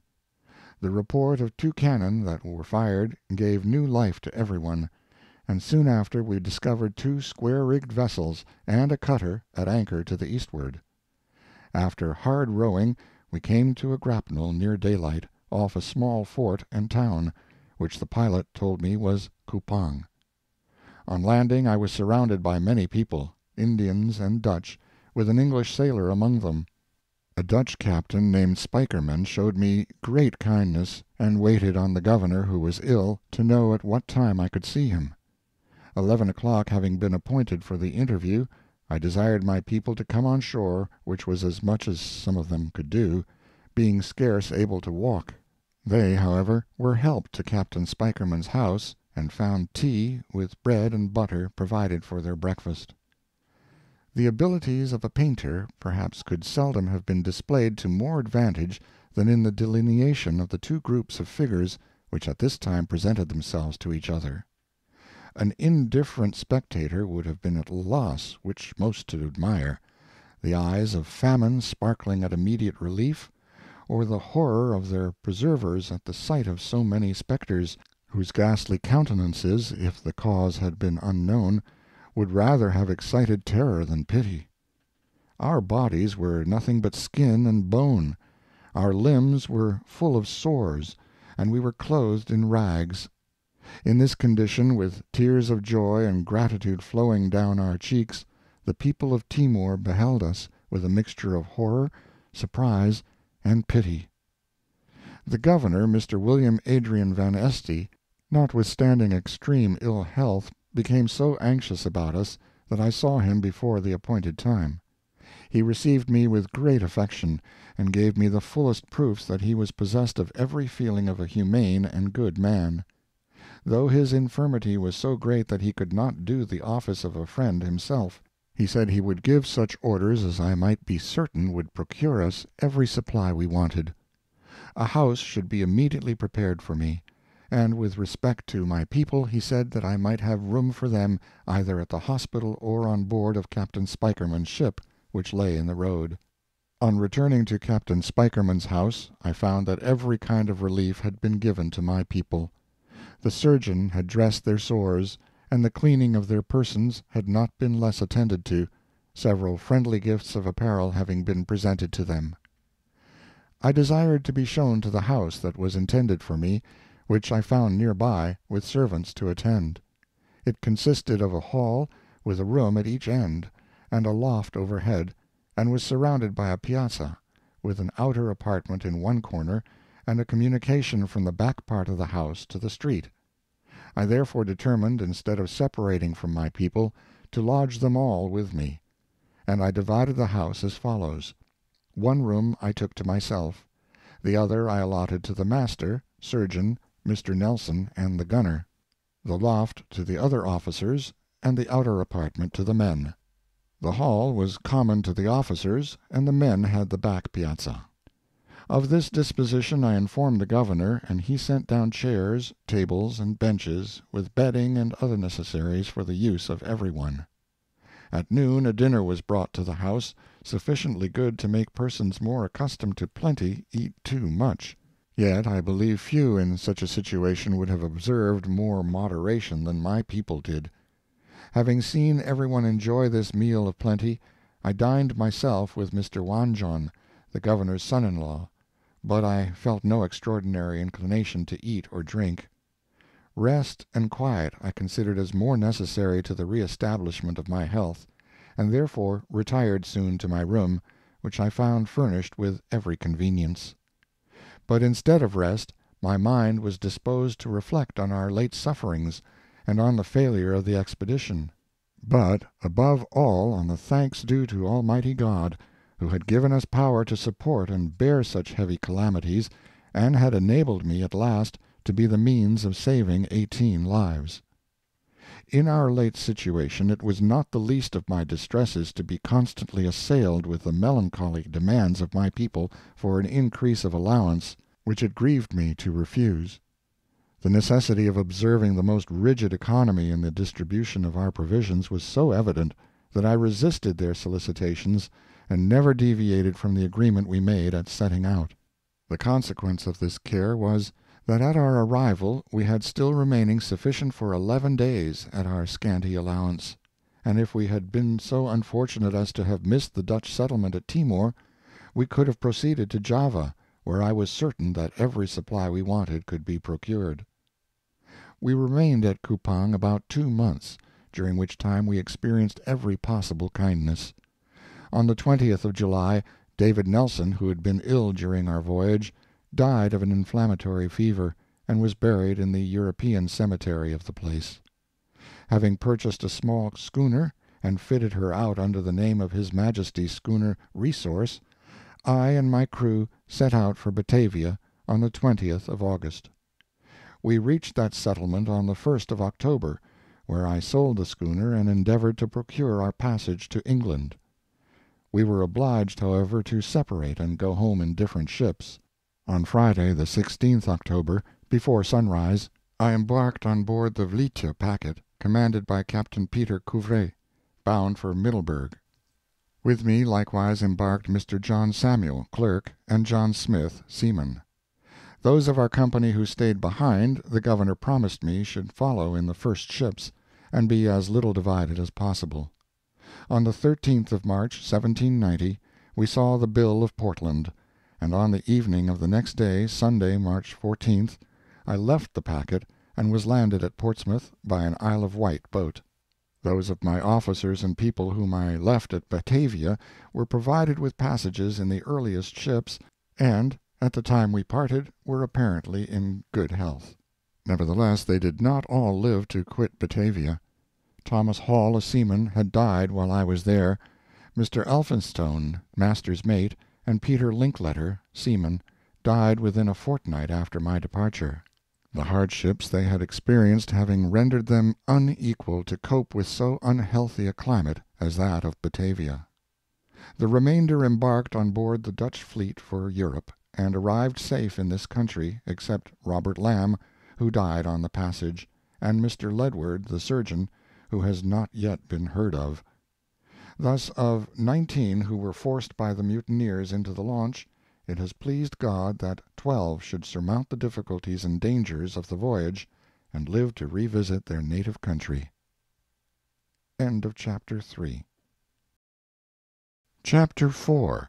Fate of the Mutineers, Colony of Pitcairn's Island. The intelligence of the mutiny, and the sufferings of Bligh and his companions, naturally excited a great sensation in England. Bligh was immediately promoted to the rank of commander, and Captain Edwards was dispatched to Otaheite in the Pandora frigate, with instructions to search for the Bounty and her mutinous crew, and bring them to England. The Pandora reached Matavai Bay on the 23rd of March, 1791, and even before she had come to anchor, Joseph Coleman, formerly armorer of the Bounty, pushed off from shore in a canoe and came on board. In the course of 2 days afterwards, the whole of the remainder of the Bounty's crew, in number 16, then on the island, surrendered themselves, with the exception of 2, who fled to the mountains, where, as it afterwards appeared, they were murdered by the natives. From his prisoners, and the journals kept by 1 or 2 of them, Captain Edwards learned the proceedings of Christian and his associates after turning Bligh and his companions adrift in the boat. It appears that they steered, in the first instance, to the island of Tubuai, where they intended to form a settlement, but the opposition of the natives, and the want of many necessary materials, determined them to return in the meantime to Otaheite, where they arrived on the 25th of May, 1789. In answer to the inquiries of Tina, the king, about Bligh and the rest of the crew, the mutineers stated that they had fallen in with Captain Cook, who was forming a settlement in a neighboring island, and had retained Bligh and the others to assist him, while they themselves had been dispatched to Otaheite for an additional supply of hogs, goats, fowls, breadfruit, and various other articles. Overjoyed at hearing their old friend Cook was alive, and about to settle so near them, the humane and unsuspicious islanders set about so actively to procure the supplies wanted, that in a few days the Bounty received on board 312 hogs, 38 goats, 8 dozen of fowls, a bull and a cow, and a large quantity of breadfruit, plantains, bananas, and other fruits. The mutineers also took with them 8 men, 9 women, and 7 boys, with all of whom they arrived a second time at Tubuai on the 26th of June, where they warped the ship up the harbor, landed the livestock, and set about building a fort of 50 yards square. Quarrels and disagreements, however, soon broke out amongst them. The poor natives were treated like slaves, and upon attempting to retaliate, were mercilessly put to death. Christian, finding his authority almost entirely disregarded, called a consultation as to what steps were next to be taken, when it was agreed that Tubuai should be abandoned, that the ship should once more be taken to Otaheite, where those who might choose it would be put ashore, while the rest, who preferred remaining in the vessel, might proceed wherever they had a mind. This was accordingly done. 16 of the crew went ashore at Matavai, 14 of whom, as already stated, were received on board the Pandora, and 2 were murdered. While Christian, with his 8 comrades, and taking with them 7 Otaheitan men and 12 women, finally sailed from Matavai on the 21st of September, 1789, from which time they had never been more heard of. Captain Edwards instituted a strict search after the fugitives amongst the various groups of islands in the Pacific, but finding no trace of them, he set sail, after 3 months' investigation, for the east coast of Australia. Here, by some mismanagement, the Pandora struck upon the singular coral reef that runs along that coast, called the Barrier Reef, and filled so fast that scarcely were the boats got out when she foundered and went down, 34 of the crew and 4 of the prisoners perishing in her. The concurring testimony of the unfortunate prisoners exhibits the conduct of Captain Edwards towards them, both before and after the wreck, as having been cruel in the extreme. After reaching a low, sandy, desert island, or rather key, as such are nautically termed, Captain Edwards caused his men to form tents out of the sails they had saved, under which he and his men reposed in comparative comfort. But he refused the same indulgence to his miserable captives, whose only refuge, therefore, from the scorching rays of the sun, was by burying themselves up to the neck amongst the burning sand, so that their bodies were blistered as if they had been scalded with boiling water. The Pandora's survivors reached Batavia in their boats, whence they obtained passages to England in Dutch vessels. A court-martial was soon afterwards held, September 1792, when 6 of the 10 mutineers were found guilty and condemned to death. The other 4 were acquitted. Only 3 of the 6, however, were executed. Nearly 20 years elapsed after the period of the above occurrences, and all the recollection of the Bounty and her wretched crew had passed away, when an accidental discovery, as interesting as unexpected, once more recalled public attention to that event. The captain of an American schooner, having in 1808 accidentally touched at an island up to that time supposed to be uninhabited, called Pitcairn's Island, found a community speaking English, who represented themselves as the descendants of the mutineers of the Bounty, of whom there was still one man, of the name of Alexander Smith, alive amongst them. Intelligence of this singular circumstance was sent by the American captain, Folger, to Sir Sidney Smith of Valparaiso, and by him transmitted to the Lords of the Admiralty. But the government was at that time perhaps too much engaged in the events of the Continental War to attend to the information, nor was anything further heard of this interesting little society until 1814. In that year 2 British men-of-war, cruising in the Pacific, made Pitcairn's Island, and on nearing the shore saw plantations regularly and orderly laid out. Soon afterwards they observed a few natives coming down a steep descent with their canoes on their shoulders, and in a few minutes perceived one of these little vessels darting through a heavy surf and paddling off towards the ships. But their astonishment may be imagined when, on coming alongside, they were hailed in good English with, "Won't you heave us a rope now?" This being done, a young man sprang up the side with extraordinary activity, and stood on the deck before them. In answer to the question, "Who are you?" he replied that his name was Thursday October Christian, son of the late Fletcher Christian, by an Otaheitan mother; that he was the firstborn on the island, and was so named because he was born on a Thursday in October. All this sounded singular and incredible in the ears of the British captains, Sir Thomas Staines and Mr. Pipon, but they were soon satisfied of its truth. Young Christian was at this time about 24 years old, a tall, handsome youth, fully 6 feet high, with black hair and an open, interesting English countenance. As he wore no clothes except a piece of cloth round his loins, and a straw hat ornamented with blackcock's feathers, his fine figure and well-shaped muscular limbs were displayed to great advantage, and attracted general admiration. His body was much tanned by exposure to the weather, but although his complexion was somewhat brown, it wanted that tinge of red peculiar to the natives of the Pacific.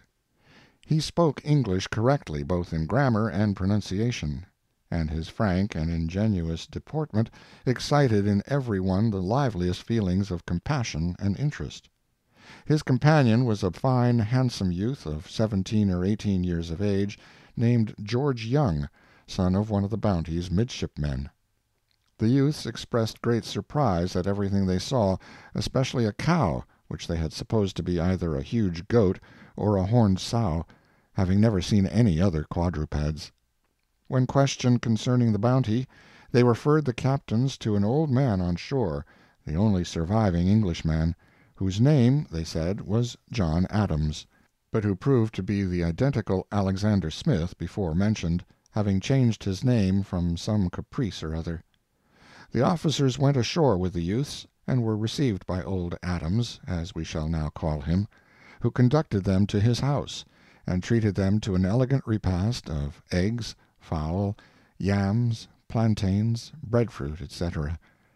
They now learned from him an account of the fate of his companions, who with himself preferred accompanying Christian in the Bounty to remaining at Otaheite, which account agreed with that he afterwards gave at greater length to Captain Beechey in 1825. Our limits will not permit us to detail all the interesting particulars at length, as we could have wished, but they are in substance as follows. It was Christian's object, in order to avoid the vengeance of the British law, to proceed to some unknown and uninhabited island, and the Marquesas Islands were first fixed upon. But Christian, on reading Captain Carteret's account of Pitcairn Island, thought it better adapted for the purpose, and shaped his course thither. Having landed and traversed it, they found it every way suitable to their wishes, possessing water, wood, a good soil, and some fruits.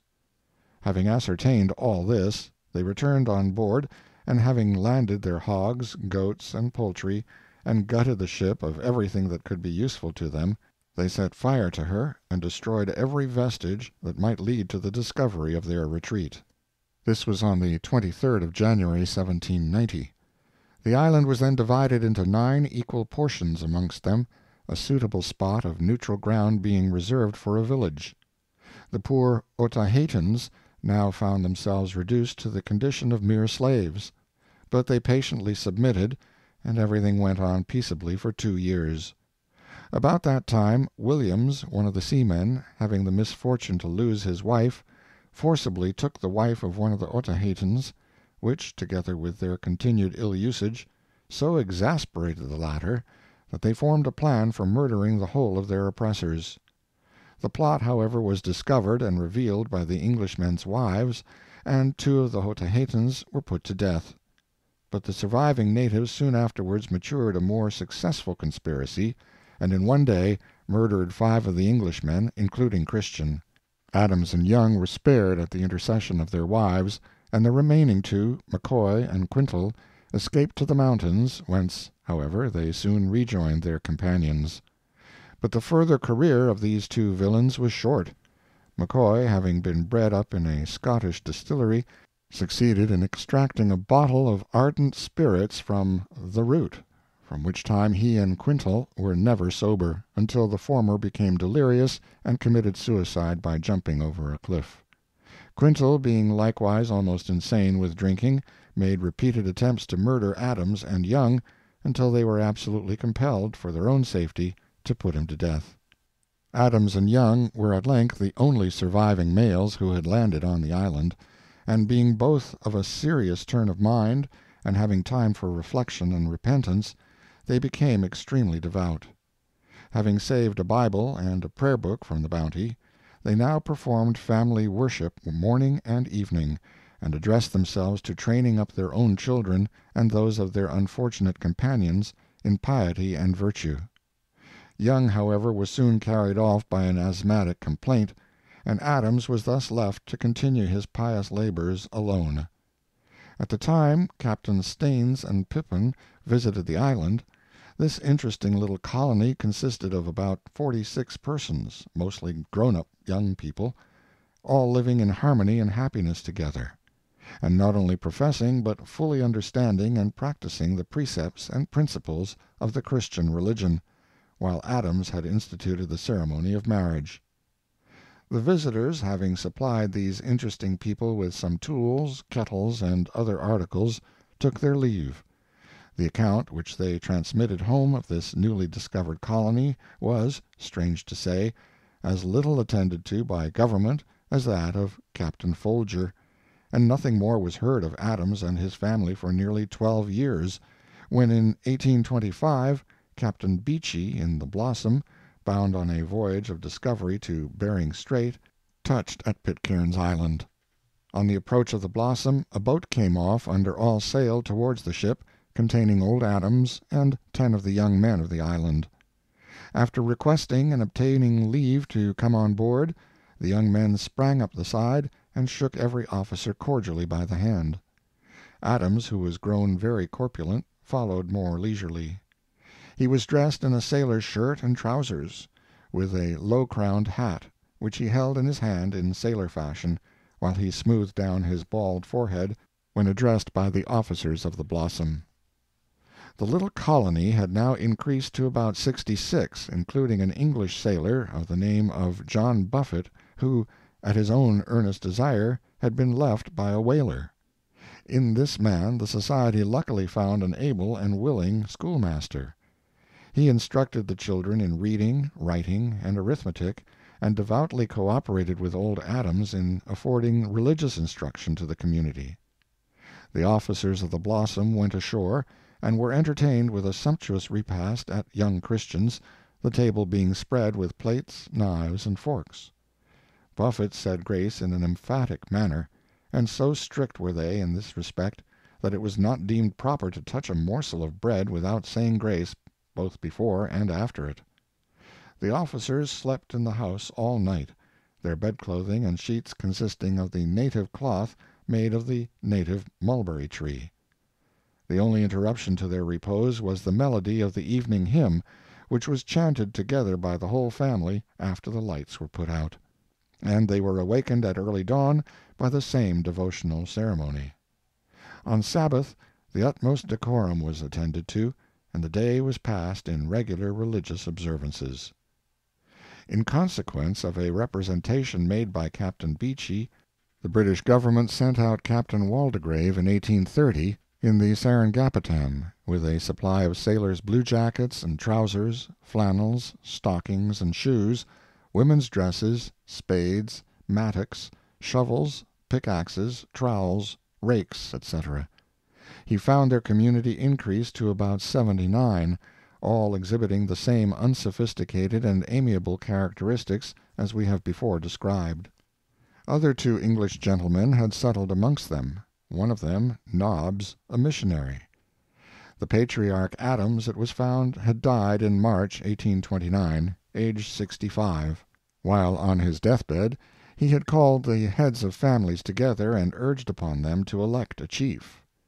Captain Waldegrave thought that the island, which is about 4 miles square, might be able to support 1,000 persons, upon reaching which number they would naturally emigrate to other islands. In 1856 the British government thought it advisable to deport the whole of the inhabitants, to the number of 194, to Norfolk Island, about 900 miles east-northeast of Sydney. This island had long been used as a convict prison, but the establishment had that year been broken up. The colonists were provided in their new quarters with houses, domestic animals, implements, seeds, boats, etc. In the end of the following year they were visited by the Governor of New South Wales, who organized a magistracy among them and established a code of laws. They had increased to 212. He found it necessary to introduce a few skilled workmen from England to teach them certain indispensable trades, and also a schoolmaster. On his second visit, in 1859, the Governor found that 2 families, numbering 16 persons, had returned to Pitcairn's Island, and that others were thinking of following the example. This tendency he succeeded in checking. In 1862 the community had increased to 280 persons, and European usages were slowly spreading. Subsequent reports represent a steady advance in numbers and prosperity. End of Chapter 4. This is Section 5. Life of a Sailor Boy, Chapter 1. On Board a Warship. I was born at Wanstead, in Essex, about 7 miles from London, in the year 1798. My father having died while I was young, I was, along with a brother and sister, left to the charge of my mother, who, marrying again, transferred us to the house of her husband, a carpenter by occupation, at Bligh, near Woodstock, and in the employ of the Duke of Marlborough. My father-in-law appeared to be in comfortable circumstances. He resided in a neat house, built of stone, shaded by a noble apricot tree, and ornamented with a small but pretty garden. This, together with another similar tenement, was his own property. To add to my satisfaction, I perceived that he was kind to my mother, and also to myself. With the country around I was equally well pleased. Fine farms, with large flocks of sheep quietly grazing on the hillsides, fields surrounded with fragrant hawthorn hedges, and old farmhouses with their thatched roofs and massive ricks, met the eye on all sides, while cultivated gardens and numerous wild flowers added their charms to the scene. At Bligh my time flew very rapidly away for 2 or 3 years, until, like most children, I began to sigh for deliverance from the restraints of home. I had already left school, and being now about 13 years of age, had been employed in the pleasure grounds of Blenheim Castle. This, however, was too tame an occupation for a lad of my spirits. I heard tales of the sea from cousins with whom I had resided for a short time. My imagination painted a life on the great deep in the most glowing colors. My mind grew uneasy.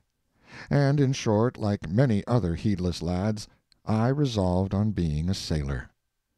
Finding my desire so strong, my kind-hearted mother made interest to have me taken on board a ship of war, a matter not difficult in those times, and on the 12th day of July, 1810, I turned my back on the quiet hamlet of Bligh, and my face toward scenes of noise, dissipation, storms, and danger. My mother accompanied me in the stage-coach to London, and then, taking a boat, we proceeded down the Thames to a spot below Gravesend, where lay the Macedonian, the frigate on which I was to be put aboard. Need I say that, when left by my mother on the deck of the vessel, tears were mutually shed, and when the departing boat carried her from my sight, I felt like one alone in the world. On the morning after my arrival I was put into a mess. The crew of a man-of-war is divided into little communities of about 8 each, called messes. These eat and drink together, and are, as it were, so many families. The mess to which I was introduced was composed of your genuine weather-beaten old tars, but for one of its members it would have suited me very well. This one, a gruff old fellow named Hudson, took it into his head to hate me at first sight. He treated me with so much abuse and unkindness that my messmates soon advised me to change my mess, a privilege which is wisely allowed, and which tends very much to the good fellowship of a ship's crew. For if there are disagreeable men among them, they can in this way be got rid of. It is no unfrequent case to find a few who have been spurned from all the messes in the ship obliged to mess by themselves. This unkindness from the brutal Hudson rather chilled my enthusiasm. The crew, too, by some means had an impression that my mother had brought me on board to get rid of me, and therefore bitterly abused her. Swearing I had heard before, but never such as I heard there. Nor was this all. In performing the work assigned me, which consisted in helping the seamen to take in provisions, powder, shot, etc., I felt the insults and tyranny of the midshipmen. These minions of power ordered and drove me round like a dog, nor did I and the other boys dare to interpose a word. These things reminded me of what had been said to me of the hardships of sea life in a man of war. I began to wish myself back in my father's house at Bleighton. This, however, was impossible, and to add to my discouragement, they told me I was entered on the ship's books for life. Dreary prospect! But although somewhat grieved with my first experience of sailor life, I secretly struggled against my feelings, and with the most philosophic desperation resolved to make the best of my condition. We were kept busily at work every day until the ship's stores were all on board, and our frigate was ready for sea. Then 200 more men, drafted from receiving ships, came on board to complete the number of our crew, which, after this addition, amounted to full 300 men. The jocularity, pleasantry, humor, and good feeling that now prevailed on board our frigate somewhat softened the unpleasantness of my lot, and cultivated a feeling of reconciliation to my circumstances. Various little friendships which sprang up between me and my shipmates threw a gleam of gladness across my path. A habit of attention, respect, and obedience, in a short time, secured me universal goodwill. I began to be tolerably satisfied.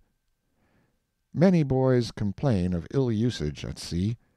I know they are subjected to it in many instances, yet in most cases they owe it to their own boldness. A boy on shipboard who is habitually saucy will be kicked and cuffed by all with whom he has to do. He will be made miserable. The reason is, I imagine, that sailors, being treated as inferiors themselves, love to find the opportunity to act the superior over someone. They do this over the boys, and if they find a saucy, insolent one, they show him no mercy. Permit me then to advise boys who go to sea to be civil and obliging to all. They will be amply repaid for the effort it may cost them to make the trial, especially if they gain the reputation, as I did, of being among the best boys in the ship. A vessel of war contains a little community of human beings, isolated for the time being from the rest of mankind. This community is governed by laws peculiar to itself. It is arranged and divided in a manner suitable to its circumstances. Hence, when its members first come together, each one is assigned his respective station and duty. For every task, from getting up the anchor to unbending the sails aloft and below, at the mess table or in the hammock, each task has its man, and each man his place.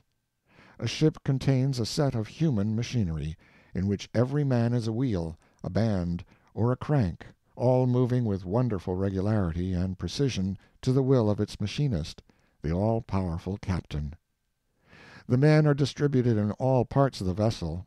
Those in the tops are called foretopmen, main-topmen, and mizzen-topmen, with 2 captains to each top, 1 for each watch. These topmen have to loose, take in, reef, and furl the sails aloft, such as the topgallant sails, topsails, topgallant royal, and topsail studding sails. Others are called forecastle men, waisters, and the afterguard. These have to loose, tend, and furl the courses, that is, the foresail, the mainsail, the lower studding sails. They also have to set the jib, flying jib, and spanker. The afterguard have a special charge to coil up all ropes in the after part of the ship. Others are called scavengers. These, as their not very attractive name imports, have to sweep and pick up the dirt that may chance to gather through the day, and throw it overboard. Then come the boys, who are mostly employed as servants to the officers. Our captain had a steward and a boy. These acted as his domestic servants in his large and stately cabin, which, to meet the ideas of landsmen, may be called his house. The lieutenants, purser, surgeon, and sailing-master had each a boy. They, together with the 2 lieutenants of marines, who were waited upon by 2 marines, form what is called the wardroom officers. The wardroom is a large cabin, I mean large for a ship, of course, below the captain's, where they all mess together. Aft of this cabin is a smaller one, which serves as a species of storeroom. Besides these accommodations, every wardroom officer has his stateroom, containing his cot, washstand, writing desk, clothes, etc. The gunner, boatswain, and some others are also allowed a boy, and a man and boy are appointed to be the servants of a certain number of midshipmen. Another arrangement is that of forming the ship's company into watches.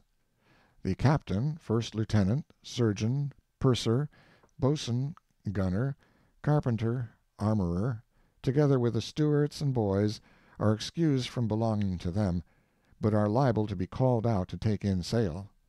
Some of the last mentioned are called idlers.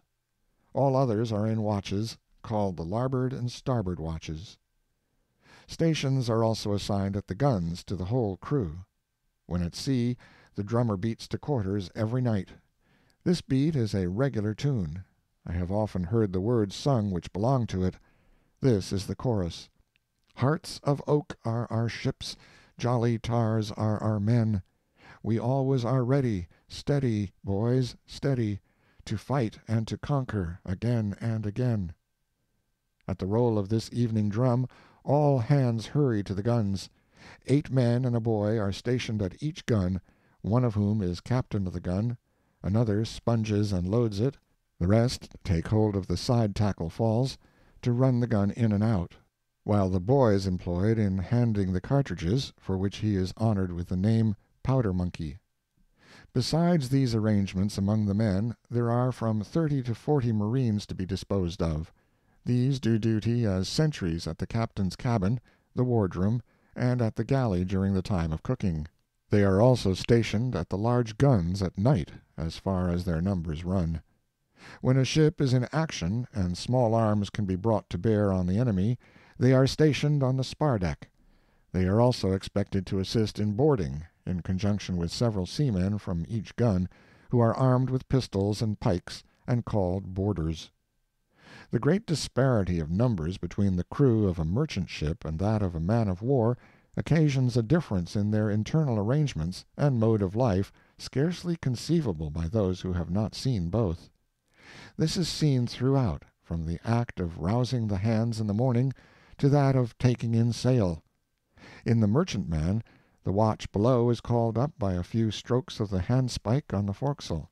In the man of war, by the boatswain and his mates.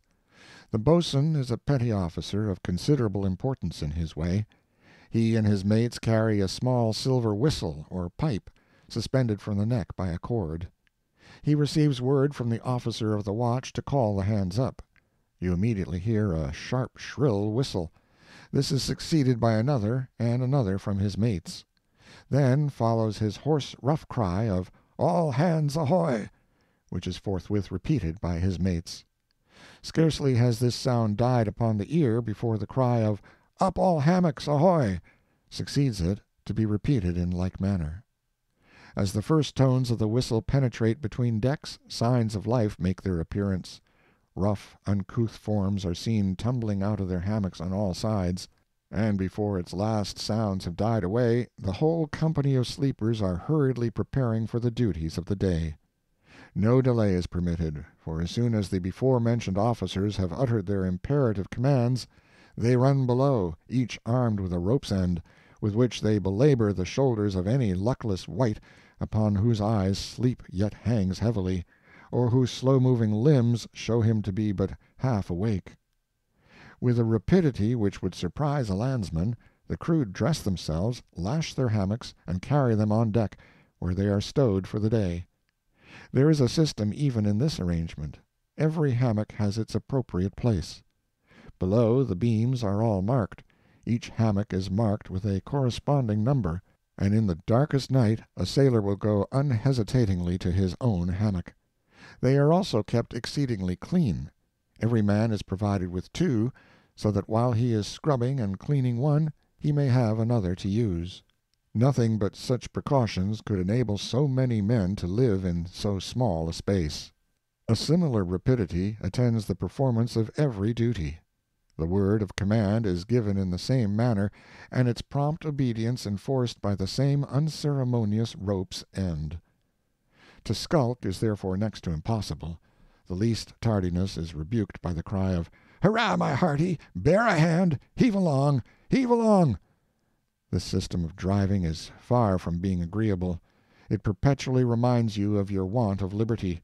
It makes you feel sometimes as if the hardest crust, the most ragged garments, with the freedom of your own native hills, would be preferable to John Bull's beef and duff, joined as it is with the rope's end of the driving boatswain. We had one poor fellow, an Irishman, named Billy Garvey, who felt very uneasy and unhappy.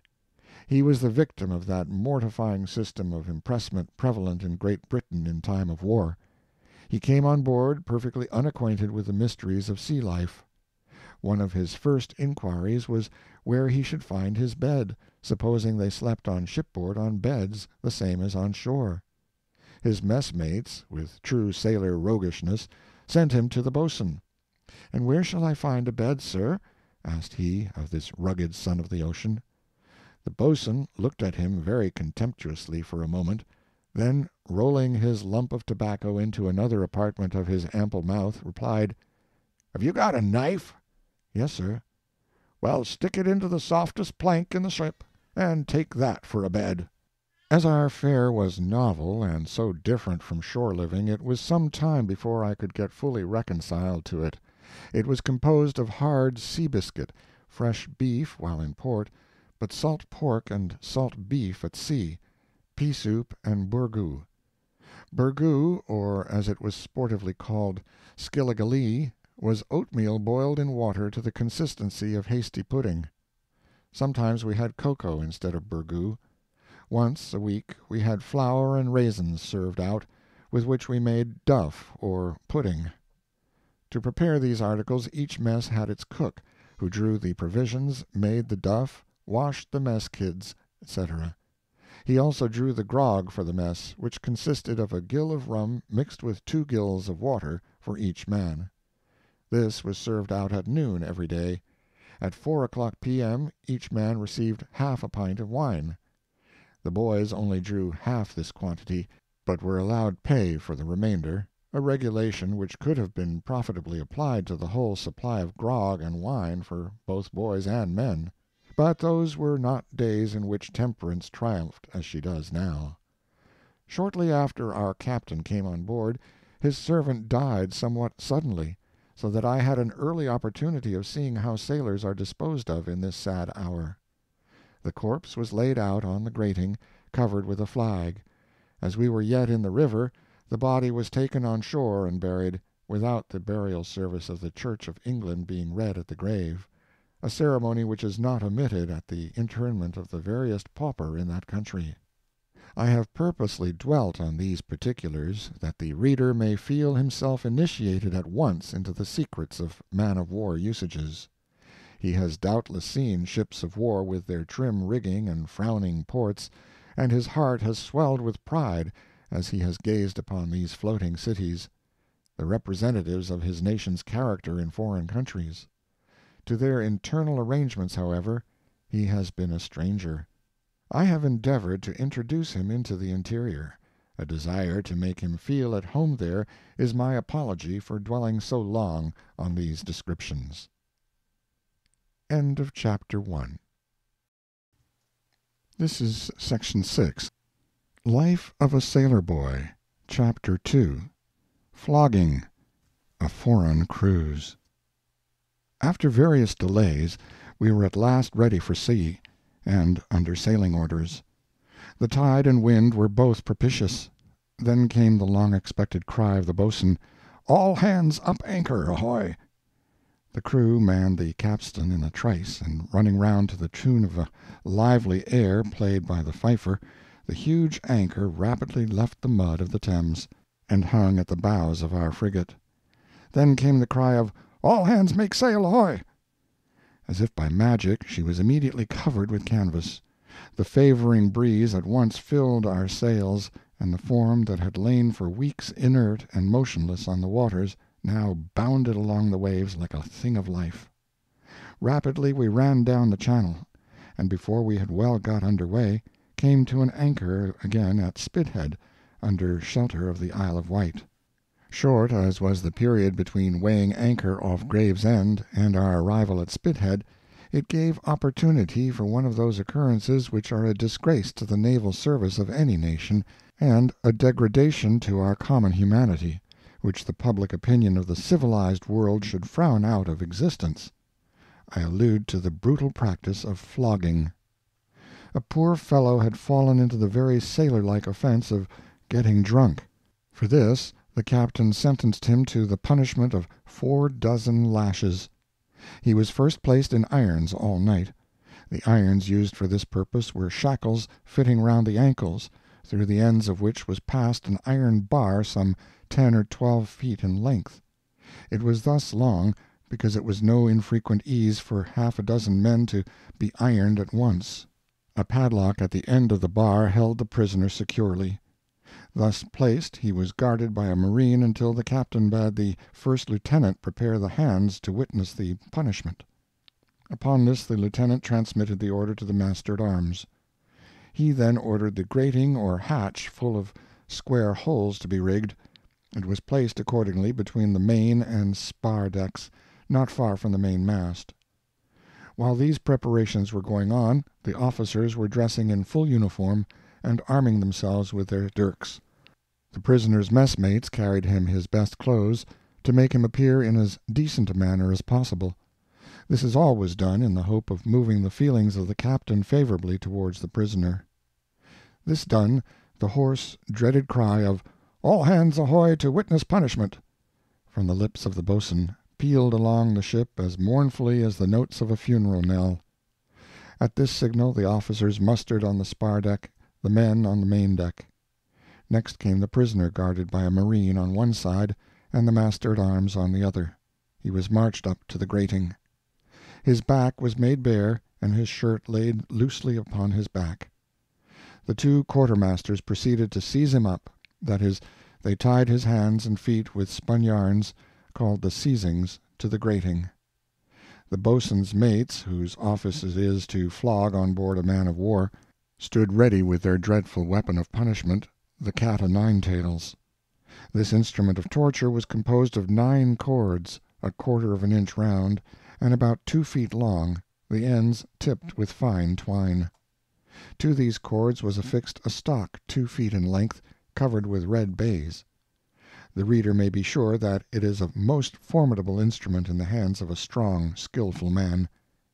Indeed, any man who should whip his horse with it would commit an outrage on humanity which the moral feeling of any community would not tolerate.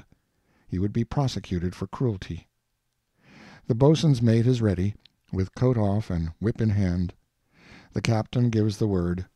Carefully spreading the cords with the fingers of his left hand, the executioner throws the cat over his right shoulder. It is brought down upon the now uncovered Herculean shoulders of the man. His flesh creeps. It reddens as if blushing at the indignity. The sufferer groans. Lash follows lash, until the first mate, wearied with the cruel employment, gives place to a second. Now 2 dozen of these dreadful lashes have been inflicted. The lacerated back looks inhuman. It resembles roasted meat burnt nearly black before a scorching fire. Yet still the lashes fall. The captain continues merciless. The executioners keep on. 4 dozen strokes have cut up his flesh, and robbed him of all self-respect. There he hangs, a pitied, self-despised, groaning, bleeding wretch. And now the captain cries, "Forbear!" His shirt is thrown over his shoulders. The seizings are loosed. He is led away, staining his path with red drops of blood, and the hands, piped down by the boatswain, sullenly return to their duties. Such was the scene witnessed on board the Macedonian on the passage from London to Spithead. Such, substantially, is every punishment scene at sea, only carried sometimes to a greater length of severity.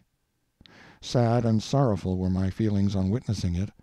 Thoughts of the friendly warnings of my old acquaintance filled my mind, and I inwardly wished myself once more under the friendly roof of my father at Blaydon. Vain wish!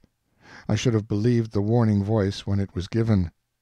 Note: in the British Royal Navy there have been vast improvements since the period here referred to, and flogging has been abolished by the Act of 1881. Though I have spoken severely of the officers of the Navy, let it not be thought that the whole class of naval officers are lost to the finer feelings of humanity. There are many humane, considerate men among them who deserve our highest respect. This was the case with the first lieutenant of the Macedonian, Mr. Scott. He abhorred flogging. Once when a poor marine was under sentence, he pled hard and successfully with the captain for his respite. This was a great victory, for the captain had a profound hatred of marines. The poor soldier was extremely grateful for his intercession, and would do anything for him to show his sense of the obligation. Our frigate had orders to convey between 200 and 300 troops from Portsmouth to Lisbon to assist the Portuguese against the French. The soldiers were stowed on the main decks, with very few conveniences for the voyage. Their officers messed and berthed in the wardroom. Having taken them on board, we again weighed anchor, and were soon careening before the breeze on our way to Lisbon. As usual, we who were landsmen had our share of that merciless disease, seasickness. As usual, we wished the foolish wish that we had never come to sea. As usual, we got over it, and laughed at ourselves for our seasick follies. Our good ship paid little attention, however, to our feelings. She kept along on her bounding way, and after a week at sea we were greeted with the pleasant cry of "Land ho!" from the masthead. As it was now near night, we lay off and on until morning. At daybreak we fired a gun for a pilot. The wind being nearly dead ahead, we had to beat about nearly all day. Towards night it became fair, and we ascended the Tagus. This river is about 9 miles wide at its mouth, and is 450 miles in length. It has a very rapid current with steep, fertile banks. Aided by a fine breeze, we ascended it in splendid style, passed a half-moon battery, then shot past Belem Castle into the port of Lisbon, about 10 miles from its mouth. Here we found a spacious harbor filled with shipping. Besides numerous merchantmen, there were 2 ships of 100 guns, several 74s, frigates, and sloops of war, with a large number of transports, all designed for the defense of Lisbon against the French. After lying some time at Lisbon, we proceeded on a cruise to the Spanish coast, and returned to our station. We were shortly ordered on another cruise, and being in want of men, we resorted to the press gang, which was made up of our boldest men armed to the teeth. By their aid we obtained our full numbers. Among the merchant seamen taken were a few Americans, who were seized in spite of their protections, which were often taken from them and destroyed. Some were released through the influence of the American consul. Others, less fortunate, were carried to sea, to their no small chagrin. The duties of the press gang being completed, we once more weighed anchor, and were soon careening before the gales of the Bay of Biscay. A few days after we had fairly got out to sea, the thrilling cry of "A man overboard!" ran through the ship. It was followed by another cry of "Heave out a rope!" then by still another of "Cut away the life-buoy!" Then came the order, "Lower a boat!" Notwithstanding the rapidity of these commands, and the confusion occasioned by the anticipated loss of a man, they were rapidly obeyed. The ship was then hove to, but the cause of all this excitement was already a considerable distance from the ship. It was a poor Swede named Luckholm, who, while engaged in lashing the larboard anchor-stock, lost his hold and fell into the sea. He could not swim, but somehow he managed to keep afloat until the boat reached him, when he began to sink. The man at the bow ran his boat-hook down, and caught the drowning man by his clothes. These, however, tearing, he lost his hold, and the unfortunate Swede sunk once more. Again the active bowsman ran the hook down, leaning far over the side, and he now luckily got hold of his shirt-collar. Dripping and apparently lifeless, they drew him into the boat. He was soon under the care of the surgeon, who restored him to animation. It was a narrow escape. We now reached the island of Madeira, and thence crossed the Atlantic to the coast of Virginia. About this time the prevailing topic of conversation among our men and officers was the probability of a war with America, and a feeling of our own success was confidently entertained. As yet, however, there were no hostilities, and our vessel returned, first to Lisbon and then to England. For some time we lay at Plymouth, where the vessel was repaired and newly painted. After these and other preparations for another cruise were completed, the hoarse voice of the boatswain rang through the ship, crying, "All hands up anchor, ahoy!" In an instant the capstan bars were shipped, the fifer was at his station playing a lively tune, the boys were on the main deck holding on to the nippers, ready to pass them to the men, who put them round the messenger and cable. Then, amid the cries of "Walk round! Heave away, my lads!" accompanied by the shrill music of the fife, the anchor rose from its bed, and was soon dangling under our bows. The sails were then shaken out, the ship brought before the wind, and we were once more on our way to sea. We were directed to cruise off the coast of France this time, where, as we were then at war with the French, we were likely to find active service. We first made the French port of Rochelle. From thence we sailed to Brest, which was closely blockaded by a large British fleet, consisting of one three-decker, with several 74s, besides frigates and small craft. We joined this fleet, and came to an anchor in Basque Roads to assist in the blockade. Our first object was to bring a large French fleet, greatly superior to us in size and numbers, to an engagement. With all our maneuvering, we could not succeed in enticing them from their snug berth in the harbor of Brest, where they were safely moored, defended by a heavy fort, and by a chain crossing the harbor, to prevent the ingress of any force that might be bold enough to attempt to cut them out.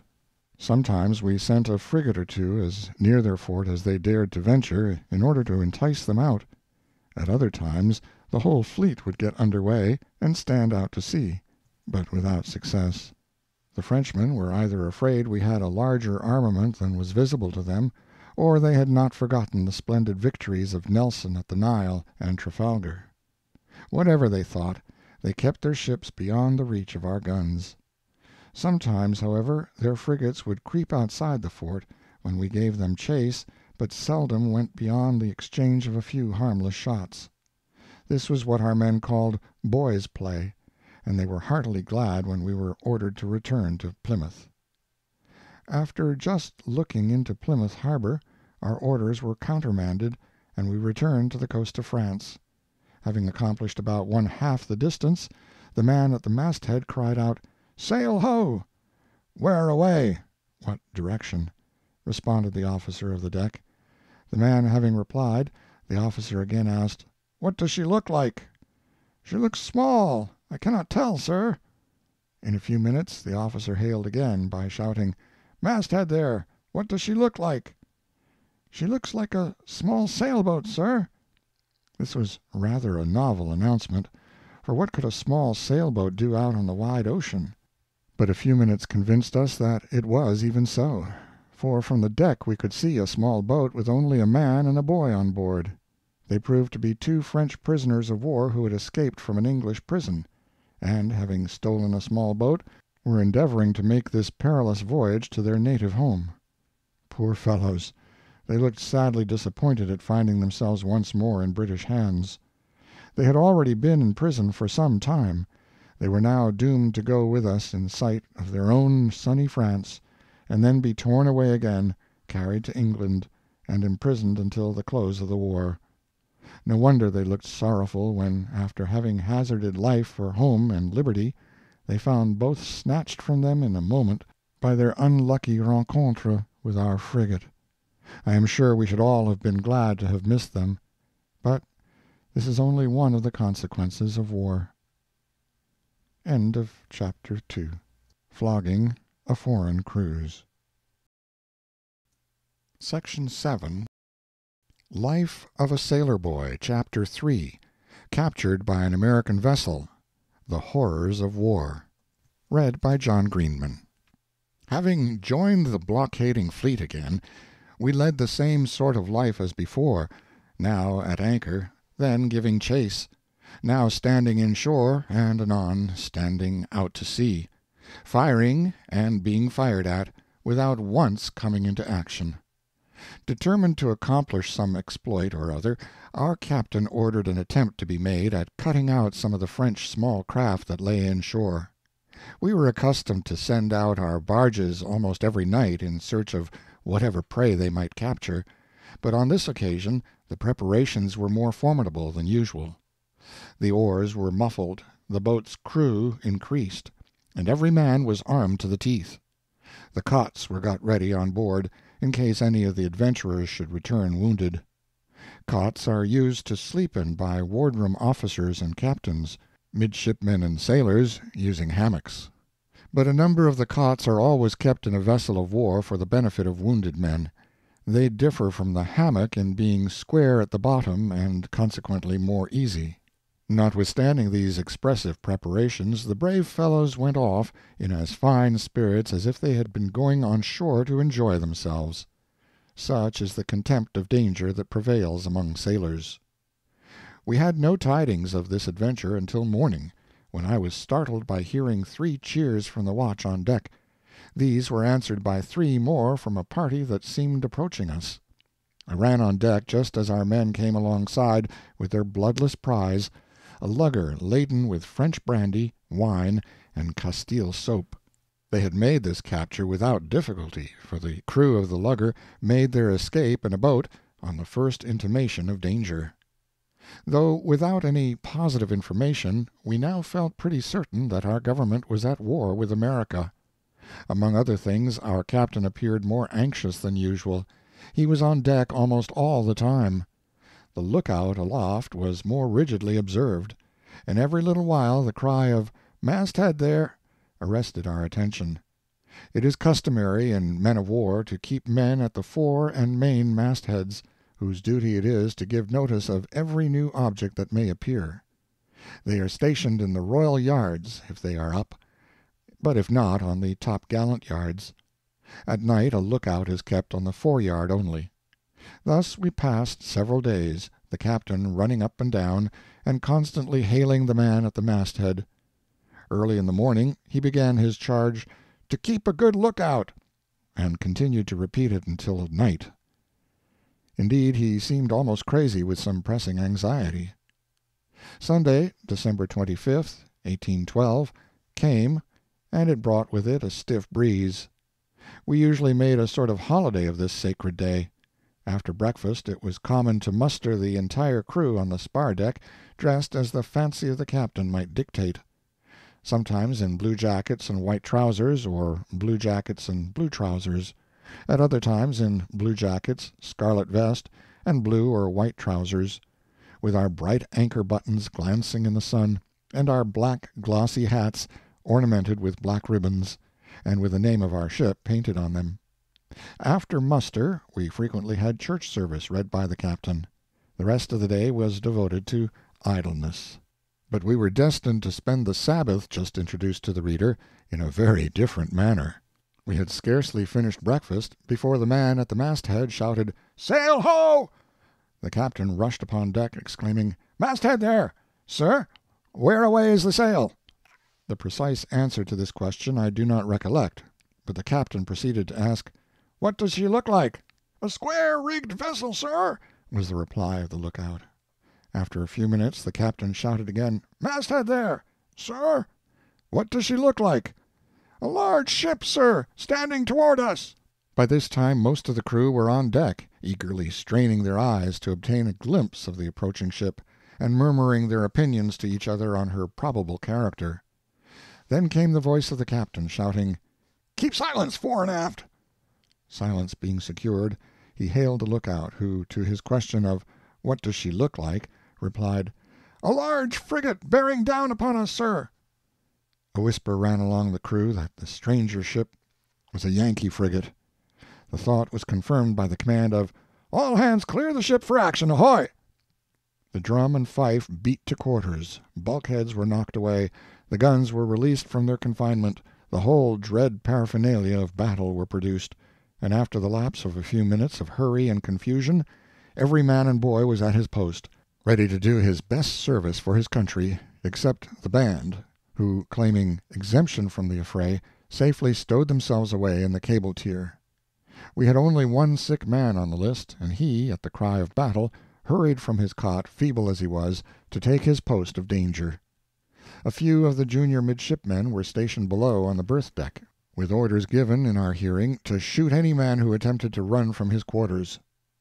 As the approaching ship showed American colors, all doubt of her character was at an end. "We must fight her," was the conviction of every breast. Every possible arrangement that could ensure success was accordingly made. The guns were shotted, the matches lighted, for although our guns were all furnished with first-rate locks, they were also provided with matches, attached by lanyards, in case the lock should miss fire. A lieutenant then passed through the ship, directing the marines and boarders, who were furnished with pikes, cutlasses, and pistols, how to proceed if it should be necessary to board the enemy. He was followed by the captain, who exhorted the men to fidelity and courage, urging upon their consideration the well-known motto of the brave Nelson, "England expects every man to do his duty." In addition to all these preparations on deck, some men were stationed in the tops with small arms, whose duty it was to attend to trimming the sails, and to use their muskets provided we came to close action. There were others also below, called sail trimmers, to assist in working the ship should it be necessary to shift her position during the battle. My station was at the 5th gun on the main deck. It was my duty to supply my gun with powder, a boy being appointed to each gun in the ship on the side we engaged for this purpose. A woolen screen was placed before the entrance to the magazine, with a hole in it through which the cartridges were passed to the boys. We received them there, and, covering them with our jackets, hurried to our respective guns. These precautions are observed to prevent the powder taking fire before it reaches the gun. Thus we all stood, awaiting orders, in motionless suspense. At last we fired 3 guns from the larboard side of the main deck. This was followed by the command, "Cease firing! You're throwing away your shot." Then came the order to "wear ship," and prepare to attack the enemy with our starboard guns. Soon after this I heard a firing from some other quarter, which I at first supposed to be a discharge from our quarter-deck guns, but it proved to be the roar of the enemy's cannon. A strange noise, such as I had never heard before, next arrested my attention. It sounded like the tearing of sails just over our heads. This I soon ascertained to be the wind of the enemy's shot. The firing, after a few minutes' cessation, recommenced. The roaring of cannon could now be heard from all parts of our trembling ship, and mingling as it did with that of our foes, it made a most hideous noise.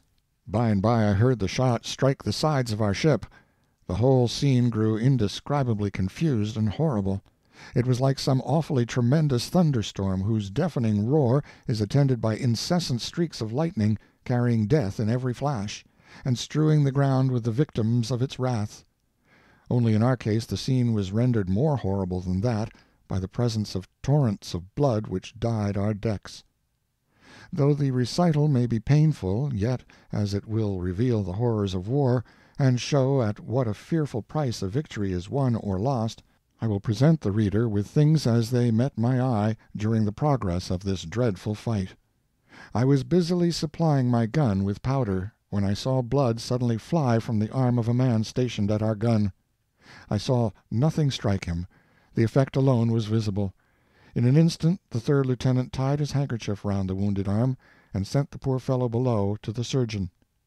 The cries of the wounded now rang through all parts of the ship. These were carried to the cockpit as fast as they fell, while those more fortunate men who were killed outright were immediately thrown overboard. As I was stationed but a short distance from the main hatchway, I could catch a glance at all who were carried below. A glance was all I could indulge in, for the boys belonging to the guns next to mine were wounded in the early part of the action, and I had to spring with all my might to keep 3 or 4 guns supplied with cartridges.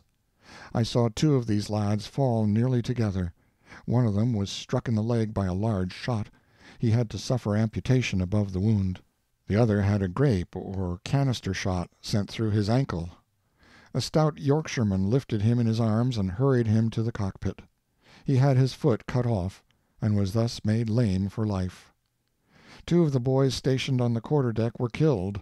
They were both Portuguese. A man who saw one of them killed afterwards told me that his powder caught fire and burnt the flesh almost off his face.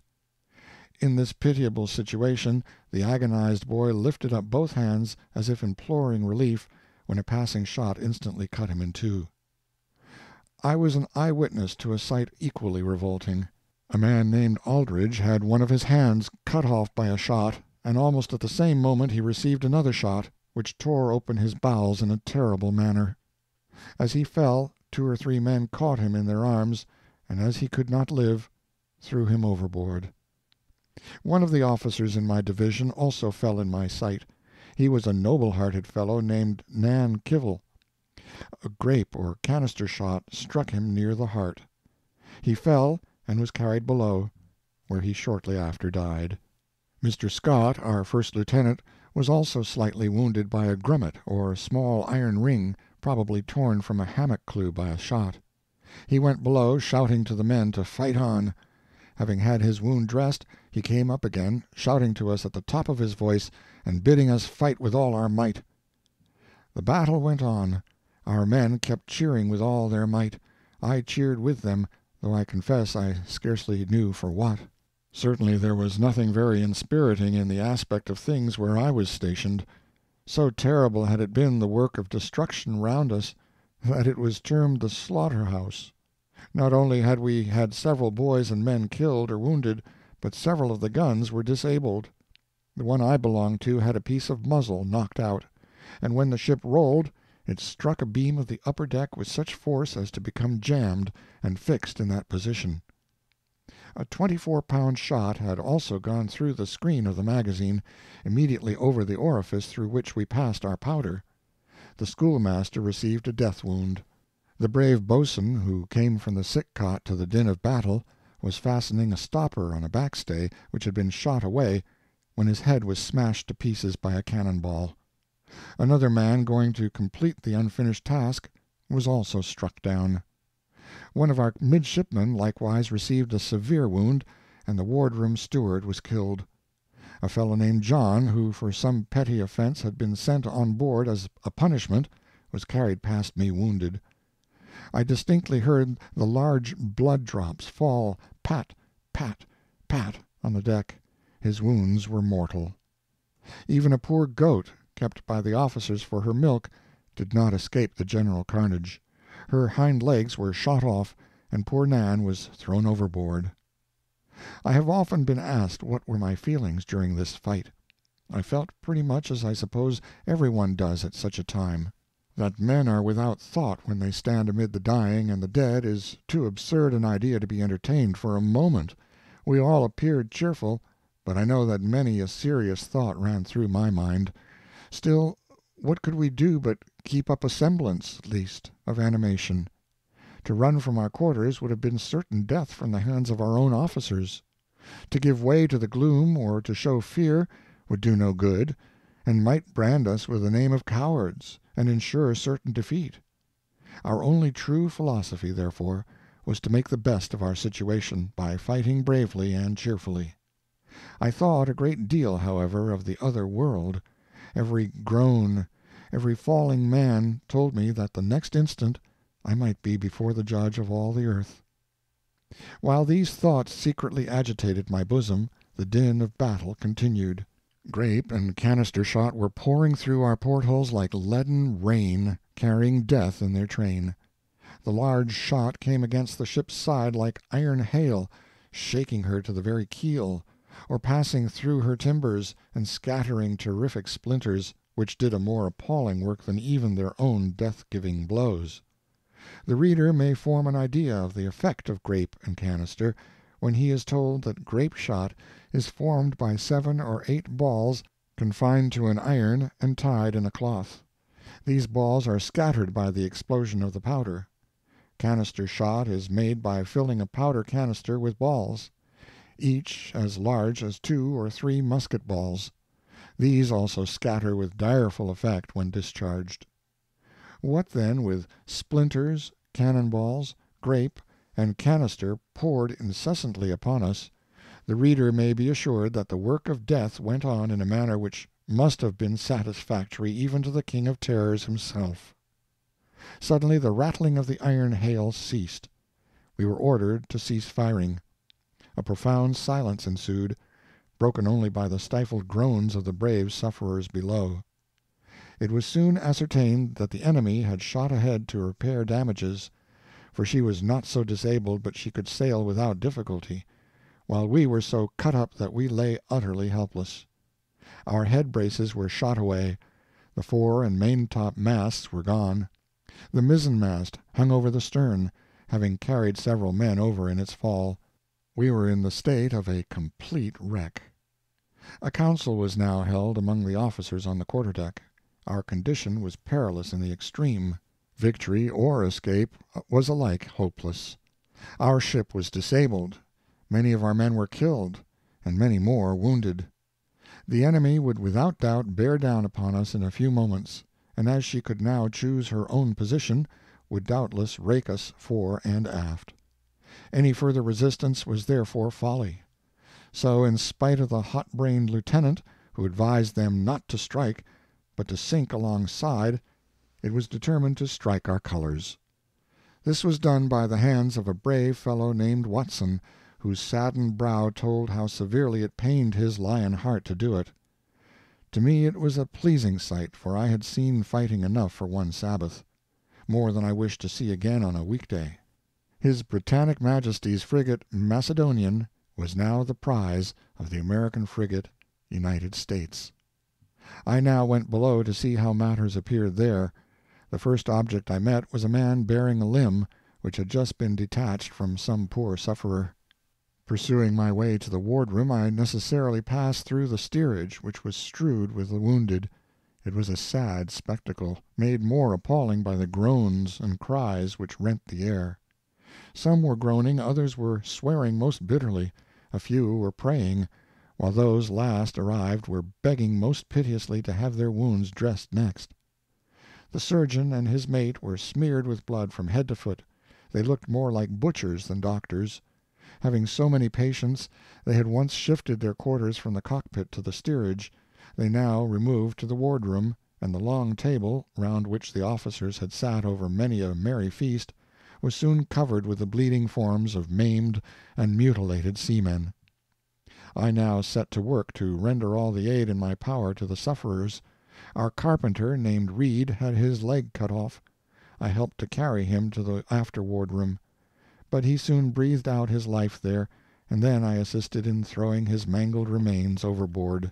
We got out the cots as fast as possible, for most of the men were stretched out on the gory deck. One poor fellow who lay with a broken thigh begged me to give him water. I gave him some. He looked unutterable gratitude, drank, and died. It was with exceeding difficulty I moved through the steerage, it was so covered with mangled men, and so slippery with streams of blood. There was a poor boy there crying as if his heart would break. He had been servant to the boatswain, whose head was dashed to pieces. Poor boy, he felt that he had lost a friend.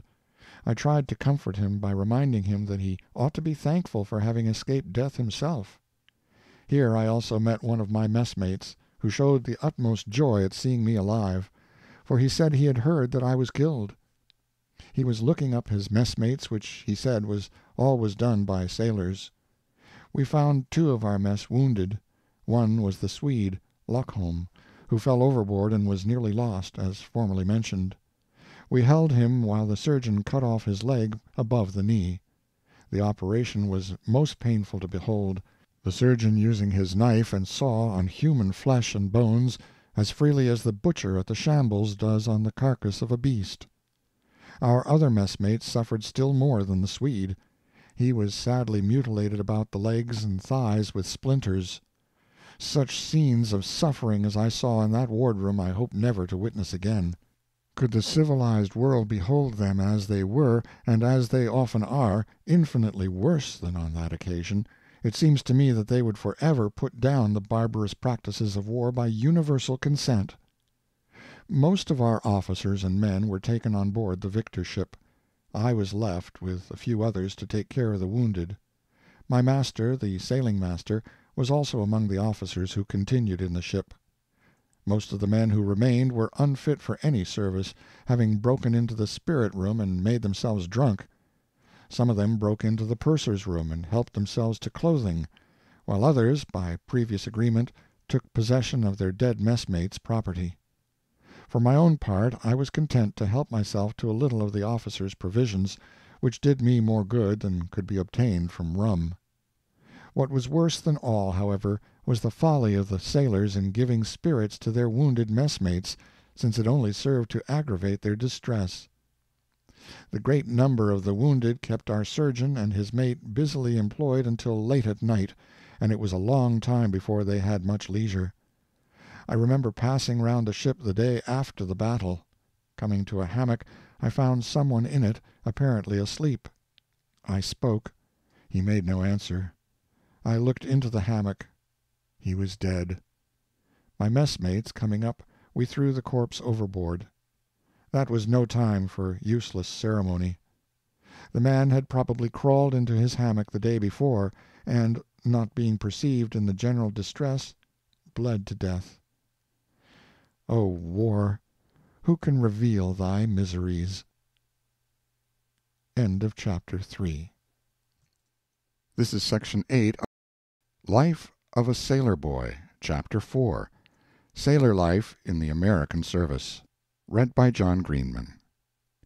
When the crew of the United States first boarded our frigate to take possession of her and their prize, our men, heated with the fury of the battle, exasperated with the sight of their dead and wounded shipmates, and rendered furious by the rum they had obtained from the spirit-room, felt and exhibited some disposition to fight their captors. But after the confusion had subsided, and part of our men were snugly stowed away in the American ship, and the remainder found themselves kindly used in their own, the utmost good feeling began to prevail. We set to work to cleanse the ship, using hot vinegar to take out the scent of the blood that had dyed the white of our planks with crimson. We also aided in fitting our disabled frigate for her voyage. This being accomplished, both ships sailed in company toward the American coast. I soon felt myself perfectly at home with the American seamen, so much so that I chose to mess with them. My shipmates also participated in similar feelings in both ships. All idea that we had been trying to shoot each other so shortly before seemed forgotten. We ate together, drank together, joked, sung, laughed, told yarns. In short, a perfect union of ideas, feelings, and purposes seemed to exist among all hands. A corresponding state of unanimity existed, I was told, among the officers. Our voyage was one of considerable excitement. The seas swarmed with British cruisers, and it was extremely doubtful whether the United States would elude their grasp, and reach the protection of an American port with her prize. I hoped most sincerely to avoid them, as did most of my old shipmates. In this we agreed with our captors, who wisely desired to dispose of one conquest before they attempted another. Our former officers, of course, were anxious for the sight of a British flag, but we saw none. And after a prosperous voyage from the scene of conflict, we heard the welcome cry of "Land ho!" The United States entered the port of New London, but owing to a sudden shift of the wind, the Macedonian had to lie off and on for several hours. Had an English cruiser found us in this situation, we would have been easily recovered. And as it was extremely probable we should fall in with one, I felt quite uneasy, until after several hours we made out to run into the pretty harbor of Newport. We fired a salute as we came to anchor, which was promptly returned by the people on shore. While we lay here a few days, several of our men contrived to run away. I would have done so too, but for the vigilance of the prize officers, who were ordered to keep us, that we might be exchanged for those Americans who had fallen into British hands. My desire for freedom at length prevailed over prudence, and I made my escape, glad to be rid of the tyranny to which I had been so long exposed. But this step, which, on reflection, I do not commend, brought another evil. I was destitute of any means of support, and after numerous ineffectual efforts to get employment on land, I again took to a seafaring life, this time, however, entering myself on board a United States brig of war, the Siren, carrying 16 guns. I was then in the 17th year of my life. I was recommended by acquaintances to ship myself under a false name, but in defiance of my fears I entered under my own proper name of Samuel Leach. My first impressions of the American service were very favorable. The treatment in the Siren was more lenient than in the Macedonian. The captain and officers were kind, while there was a total exemption from that petty tyranny exercised by the upstart midshipmen in the British service. As a necessary effect, our crew were as comfortable and happy as men ever are in a man of war. Our brig had before this taken in her guns, consisting of 2 long 9-pounders, 12 24-pound carronades, and 2 42-pounders. Our crew was composed of about 125 smart, active men. We were all supplied with stout leathern caps, something like those used by firemen. These were crossed by 2 strips of iron covered with bearskin, and were designed to defend the head, in boarding an enemy ship, from the stroke of the cutlass. Strips of bearskin were likewise used to fasten them on, serving the purpose of false whiskers, and causing us to look as fierce as hungry wolves. We were also frequently exercised in the various evolutions of a sea fight, first using our cannon, then seizing our cutlasses and boarding pikes, and cutting to the right and left, as if in the act of boarding an enemy's ship. Thus we spent our time from early in the fall until after Christmas, when we received orders to hold ourselves in readiness for sea. As we lay waiting for our final orders, a report reached us that a large English brig of war called the Nimrod lay in a cove somewhere near Boston Bay. Upon this information, our officers planned a night expedition for the purpose of effecting her capture. Our intended mode of attack was to run close alongside, pour a broadside upon her, and then, without further ceremony, board her, cutlass in hand. So we took in our powder, ground up our cutlasses, and towards night got under way. A change in the wind, however, defeated our designs, and we put into Salem harbor, with no other result than the freezing of a man's fingers, which happened while we were furling our sails. Thus ended our first warlike expedition in the Siren. Shortly after this affair, we received orders to start on a cruise to the coast of Africa, and in company with the Grand Turk, a privateer, set sail from Salem. Passing the fort, we received the usual hail from the sentry of "Brig ahoy! Where are you bound to?" To this salutation the first lieutenant jocosely answered, "There and back again, on a man-of-war's cruise." Such a reply would not have satisfied a British soldier, but we shot past the fort unmolested. After 2 days we parted company with the Grand Turk, and by the aid of a fair wind soon found ourselves in the Gulf Stream, where instead of fearing frozen fingers, we could go barefooted and feel quite comfortable.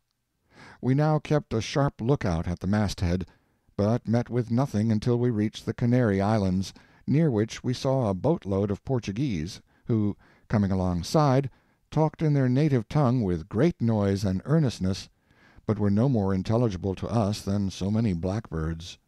While off the African coast our captain died. His wasted body was placed in a coffin with shot to sink it. After the service had been read, the plank on which the coffin rested was elevated, and it slipped into the great deep. The yards were braced round, and we were under way again, when, to our surprise and grief, we saw the coffin floating on the waves. The reason was, the carpenter had bored holes in the top and bottom. He should have made them only in the top. After the funeral the crew were called aft, and the first lieutenant, Mr. Nicholson, told us that it should be left to our decision whether he should assume the command and continue the cruise, or return home. We gave him 3 hearty cheers in token of our wish to continue the cruise. He was a noble-minded man, very kind and civil to his crew, and the opposite in every respect to the haughty, lordly captain with whom I first sailed in the Macedonian. Seeing me one day with rather a poor hat on, he called me aft and presented me with one of his own, but little worn. "Good luck to him," said I in sailor phrase, as I returned to my messmates. We also lost 2 of our crew, who fell victims to the heat of the climate. One morning the cry of "Sail ho!" directed our attention to a strange sail which had hove to, with her courses hauled up. At first we took her for a British man-of-war brig. The hands were summoned to quarters, and the ship got ready for action. A nearer approach, however, convinced us that the supposed enemy was no other than our old friend the Grand Turk.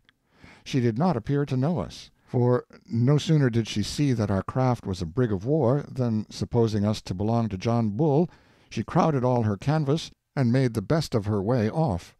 Knowing what she was, we permitted her to escape without further alarm. The first land we made was Cape Mount.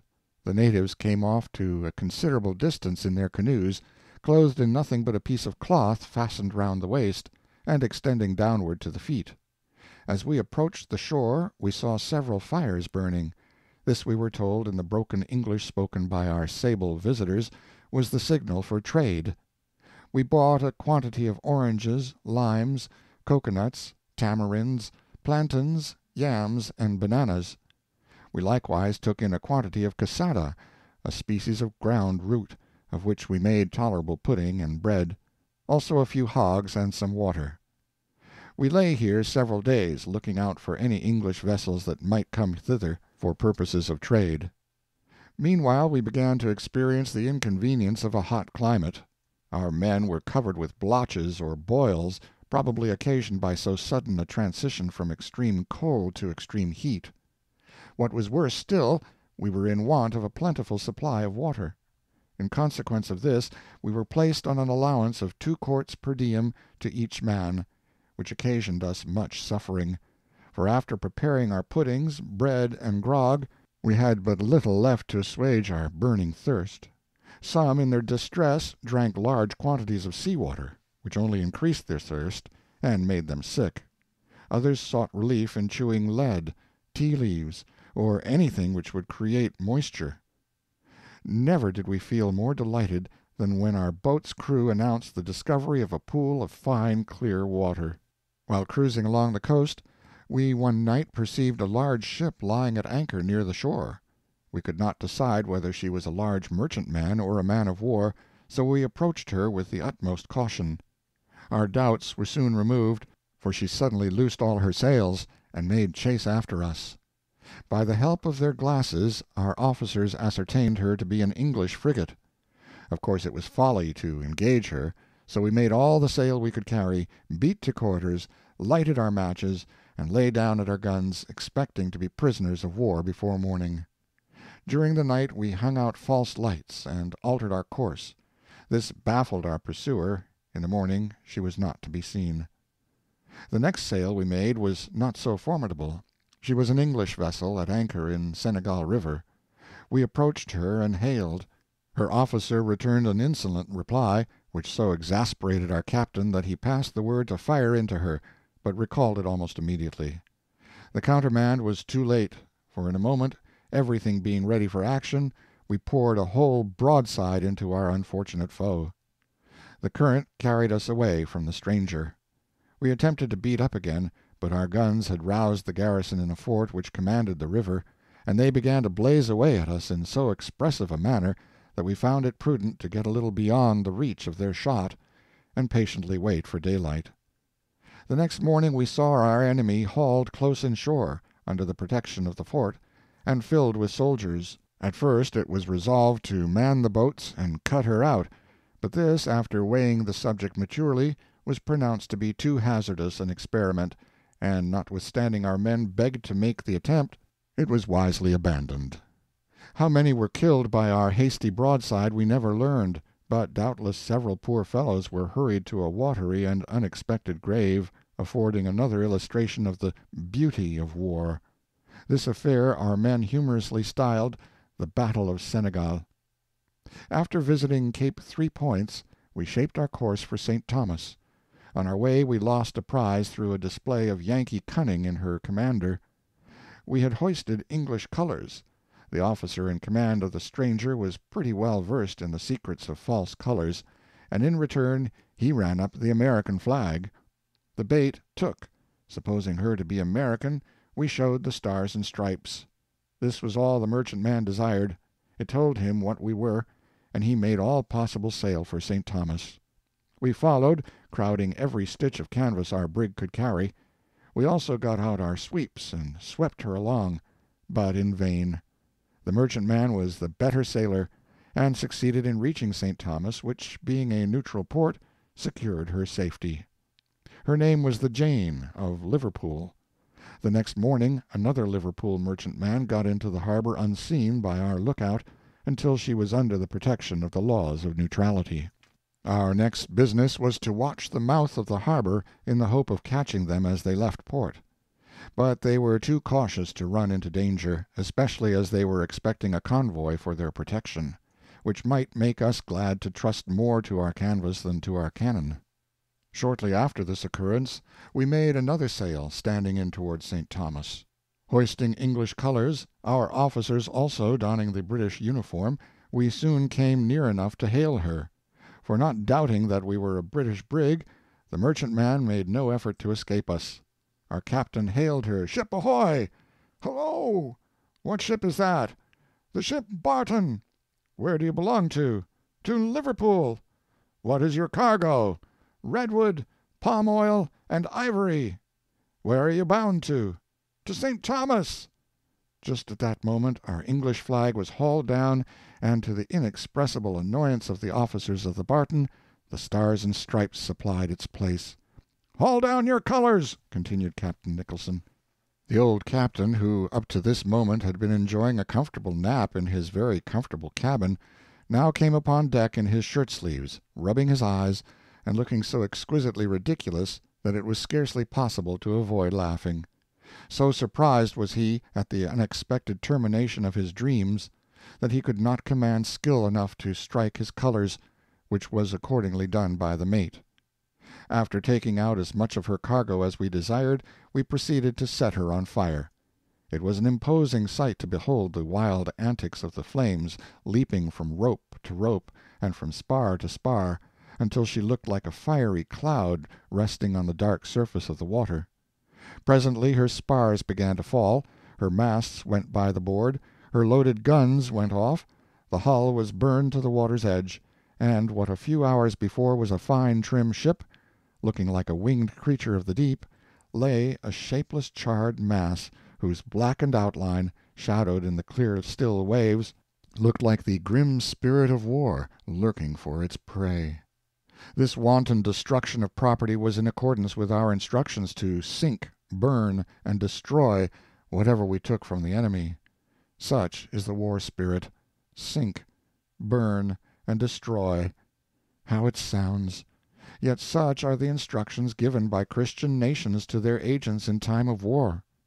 What Christian will not pray for the destruction of such a spirit? The crew of the Barton we carried into St. Thomas and placed them on board the Jane, excepting a Portuguese and 2 colored men who shipped among our crew. We also took with us a fine black spaniel dog, whom the men called by the name of Paddy. This done, we proceeded to watch for fresh victims on which to wreak the vengeance of the war spirit. The next sail we met was an English brig, called the Adventure, which had a whole menagerie of monkeys on board. We captured and burned her, just as we did the Barton. Her crew was also disposed of in the same manner. One of them, an African prince, who had acquired a tolerable education in England, and who was remarkably polite and sensible, shipped in the Siren. His name was Samuel Quaqua. We now remained at St. Thomas several days, carrying on a petty trade with the natives. Our men bought all kinds of fruit, gold dust, and birds. For these things we gave them articles of clothing, tobacco, knives, etc. For an old vest I obtained a large basketful of oranges. For a handful of tobacco, 5 large cocoanuts, a profitable exchange on my side, since, although I drew my tobacco of the purser, I fortunately never acquired the habit of using it, a loss I never regretted. My cocoanuts were far more gratifying and valuable when we got to sea, parched with thirst, and suffering for water, than all the tobacco in the ship. From St. Thomas we proceeded to Angola, where we stayed long enough to clean, paint, and refit our brig from stem to stern. This was the last port we intended to touch at on the coast of Africa. Our next anchorage was to be in Boston harbor, at least so we proposed. But the events of war frustrated our intention. To accomplish our object we had to run the gauntlet through the host of English cruisers that hovered about like birds of prey along both sides of the Atlantic coast. This enterprise appeared so impossible to my mind while we lay at Angola, and the fear of being retaken and hung operated so strongly on my imagination, that more than once I determined to run away and find a refuge among the Africans. But my better judgment prevailed, and I continued at my post. Still, I used every possible precaution to escape detection in case of our capture. In accordance with the custom of our navy at that period, I let my hair grow long behind. To change my looks more effectually, instead of tying mine in a queue, as the others did, I let it hang in ringlets all around my face and neck. This, together with the effect of time, caused me to appear quite a different lad from what I was when a boy on board the Macedonian. I also adopted that peculiarity of dress practiced by American men-of-war's men, which consisted in wearing my shirt open at the neck, with the corners thrown back. On these corners a device was wrought, consisting of the stars of the American flag, with the British flag underneath. By these means I hoped to pass for a genuine Yankee without suspicion, in case we should fall into English hands. End of Chapter 4. Life of a Sailor Boy, Chapter 5. Falls into English Hands. Read by John Greenman. Having finished our preparations, we left Angola for Boston. We reached the island of Ascension in safety, where was a post-office of a truly patriarchal character. A box is nailed to a post near the shore. Ships that pass send to the box and deposit or take out letters, as the case may be. This is probably the cheapest general post-office establishment in the world. We had scarcely left this island before the cry of "Sail ho!" arrested every ear. Supposing her to be a large merchantman, we made towards her, but a nearer approach made it doubtful whether she was an Indiaman or a man-of-war. The captain judged her to be the latter, and tacked ship immediately. He was unwilling to place himself in the situation of an American privateer, who, mistaking a 74 for a merchantman, ran his ship close alongside, and boldly summoned her to haul down her colors. The captain of the other ship coolly replied, "I am not in the habit of striking my colors." At the same moment the ports of his ship were opened, and disclosed her long ranges of guns yawning over the decks of the privateer. Perceiving his mistake, the privateer, with admirable tact and good humor, said, "Well, if you won't, I will," and pulling down his bunting, surrendered to his more powerful foe. To avoid such a mistake as this, our captain made all sail to escape the coming stranger, which was now bearing down upon us under a heavy pressure of canvas, revealing, as she gained upon our little brig, that she bore the formidable character of a 74-gun ship under English colors. Of course, fighting was out of the question. It would be like the assault of a dog on an elephant, or a dolphin on a whale. We therefore crowded all possible sail, threw our guns, cables, anchors, hatches, etc., overboard to increase her speed, but it soon became apparent that we could not escape. The wind blew quite fresh, which gave our opponent the advantage. She gained on us very fast. We shifted our course in hopes to baffle her until the night, when we felt pretty sure of getting out of her way. It was of no use, she still gained, until we saw ourselves almost within gunshot of our opponent. In this extremity the captain ordered the quartermaster, George Watson, to throw the private signals overboard. This was a hard task for the bold-hearted fellow. As he pitched them into the sea, he said, "Good-bye, brother Yankee," an expression which, in spite of their mortifying situation, forced a smile from the lips of the officers. The sound of a gun now came booming through the air. It was a signal for us to heave to, or to look out for consequences. What might have been, we learned afterwards, for a division of the crew of the 74 had orders to sink us if we made the least show of resistance. Finding it useless to prolong the chase, our commander reluctantly ordered the flag to be struck. We then hove to, and our foe came rolling down upon us, looking like a huge avalanche rushing down the mountainside to crush some poor peasant's dwelling. Her officers stood on her quarter-deck, glancing unutterable pride, while her captain shouted, "What brig is that?" "The United States brig Siren," replied Captain Nicholson. "This is His Britannic Majesty's ship Medway," he answered. "I claim you as my lawful prize."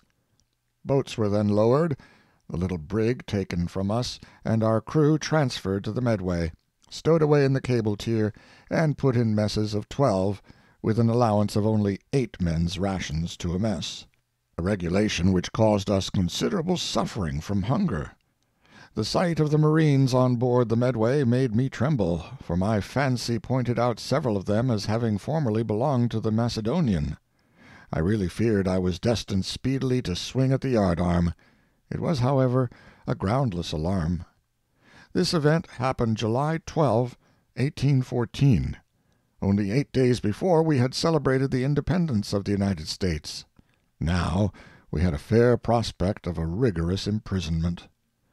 Such are the changes which constantly occur under the rule of the war spirit.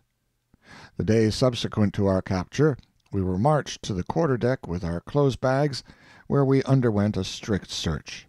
We were ordered to remove our outside garments for this purpose.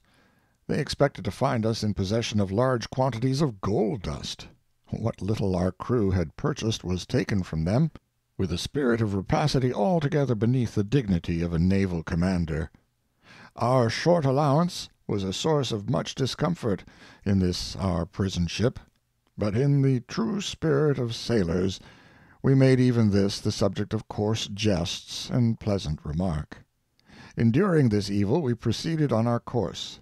When the Medway arrived at Simonstown, about 21 miles from the Cape of Good Hope, we met the Denmark, 74, on her way to England with prisoners from Cape Town.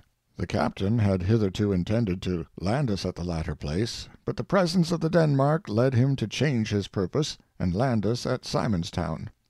The journey from this place to the Cape was one of great suffering to our crew. We were received on the beach by a file of Irish soldiers. Under their escort we proceeded 7 miles, through heaps of burning sand, seeing nothing worthy of notice on the way but a number of men busily engaged in cutting up dead whales on the seashore. After resting a short time, we recommenced our march, guarded by a new detachment of soldiers.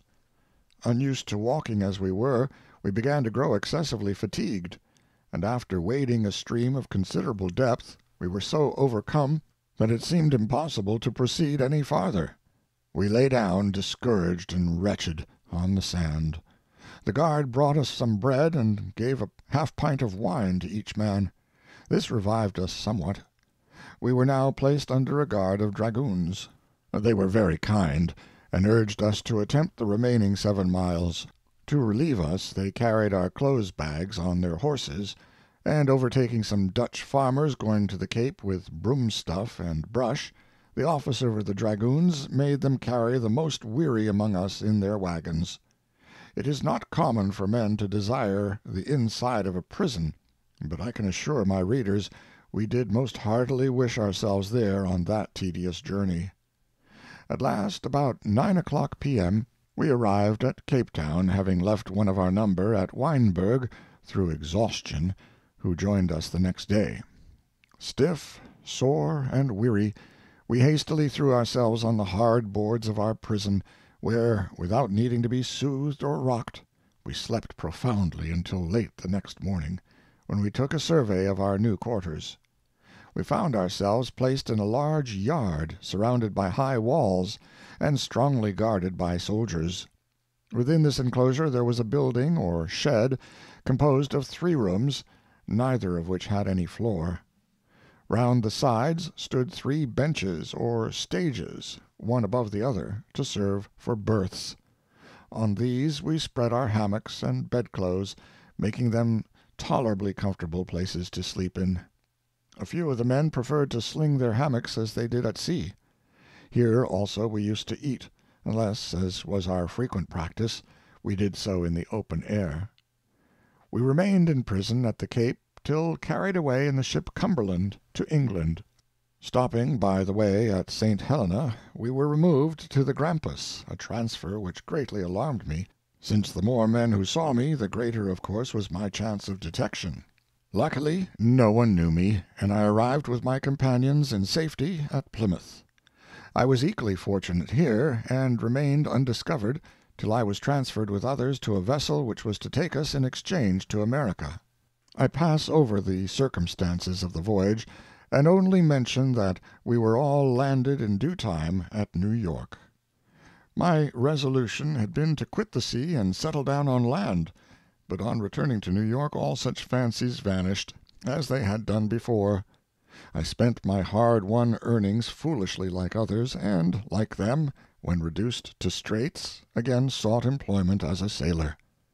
On this occasion I shipped on board the Boxer, commanded by Captain Porter, a man, as it proved, of stern disposition.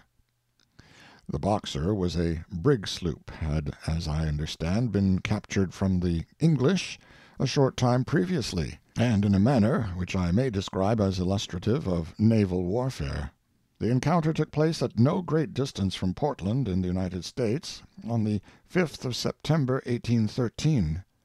The Boxer, possessing 12 18-pound carronades and 2 6s, was commanded by Captain Bligh, and his antagonist, the American brig sloop Enterprise, commanded by Captain Burrows, was armed with 14 18-pound carronades and 2 9s.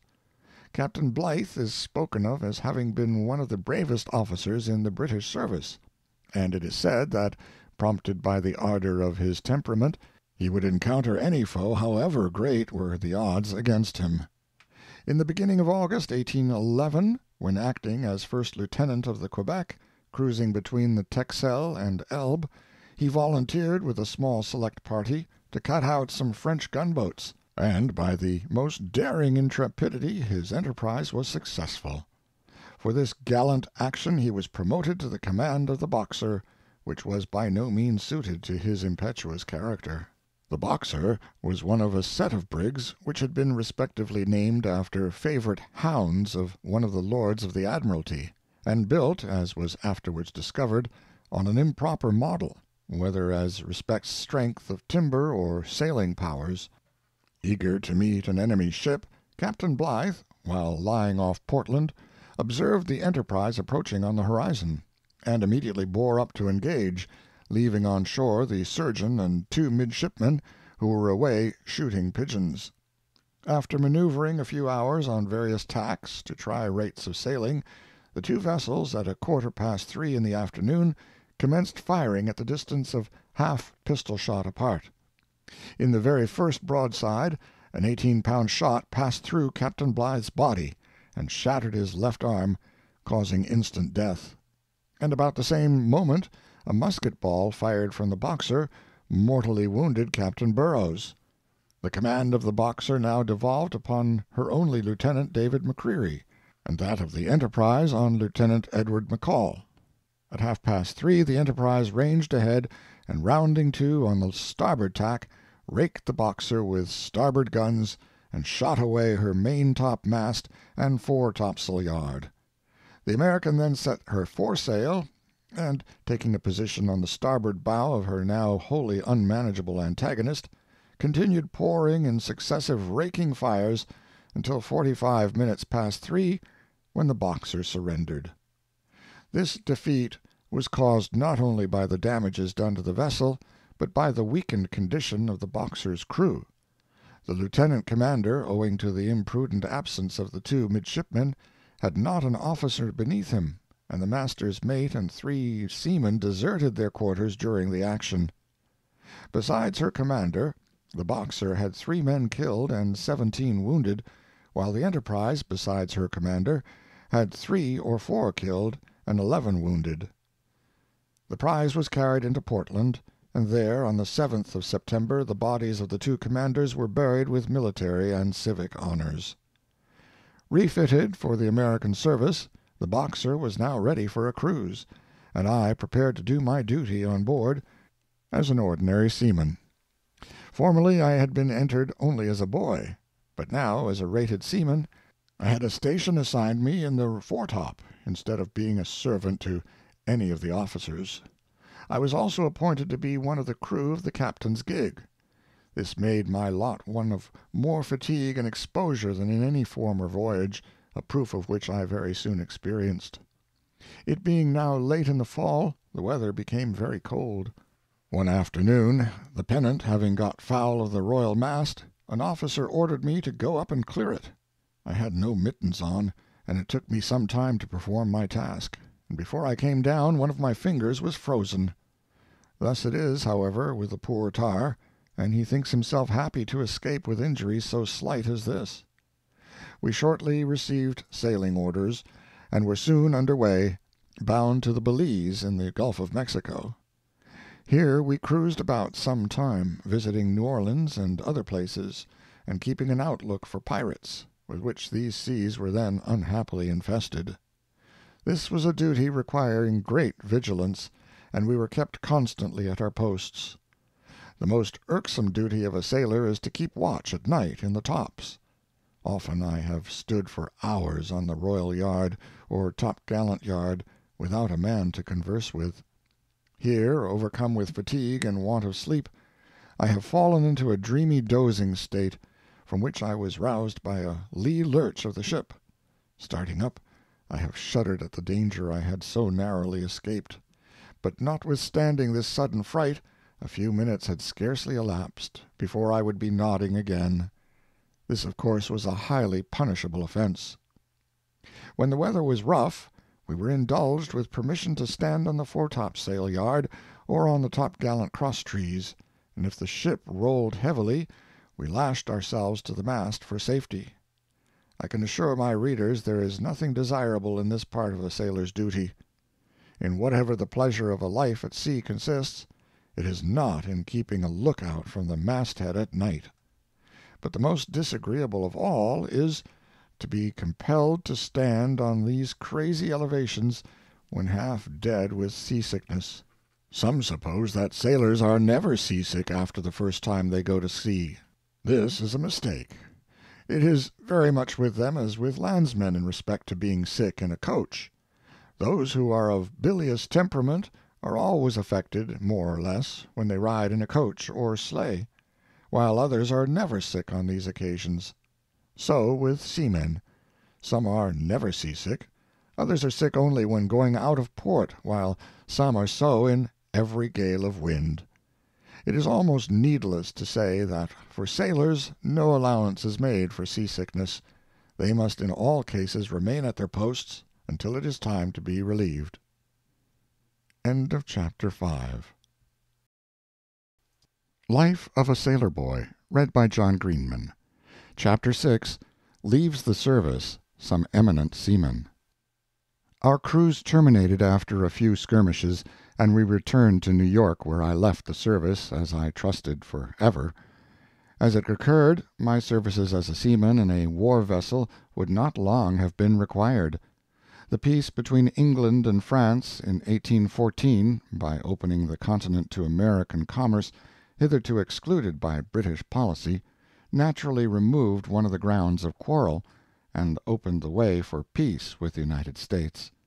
On the 24th of December, 1814, a treaty of peace, accordingly, was effected at Ghent, which left, however, the question of right of search and other matters on the ground on which they had previously stood.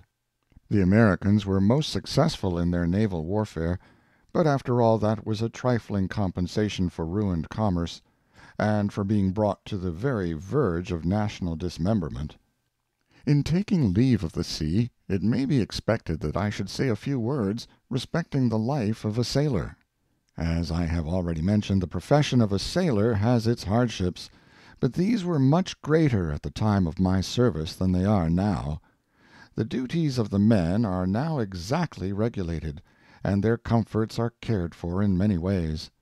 On board of each vessel in the British Navy there are now means of instruction, and a library, and the savings of the men are carefully secured for them, or transmitted to their wives or friends. On shore, also, there are at various ports establishments called sailors' homes, where discharged seamen may reside at a moderate expense till engaged in a new vessel. At sea, as on land, steadiness, temperance, good temper, forbearance, and other good qualities are sure to command respect, notwithstanding the severities of discipline. It is likewise most advantageous for a man to possess a good education, for the more he can make himself useful and be depended on, the greater is his chance of promotion. A properly bred sailor should, at the very least, be able to reef and steer, that is, adapt the sails to the wind whichever way it blows, and govern the vessel by the helm and compass. But besides these comparatively simple duties, he should likewise be able to throw and calculate by the log, to work a reckoning, take an observation, find the longitude, and keep a logbook in which all necessary particulars of the voyage are daily inscribed. The log is a contrivance for ascertaining the rate of speed at which a vessel goes. It consists of a long cord, having an oblong and loaded piece of wood attached to one end. This wood, when heaved overboard, remains stationary in the water, and consequently, as the vessel advances, the line must be let out from a reel held in the hand.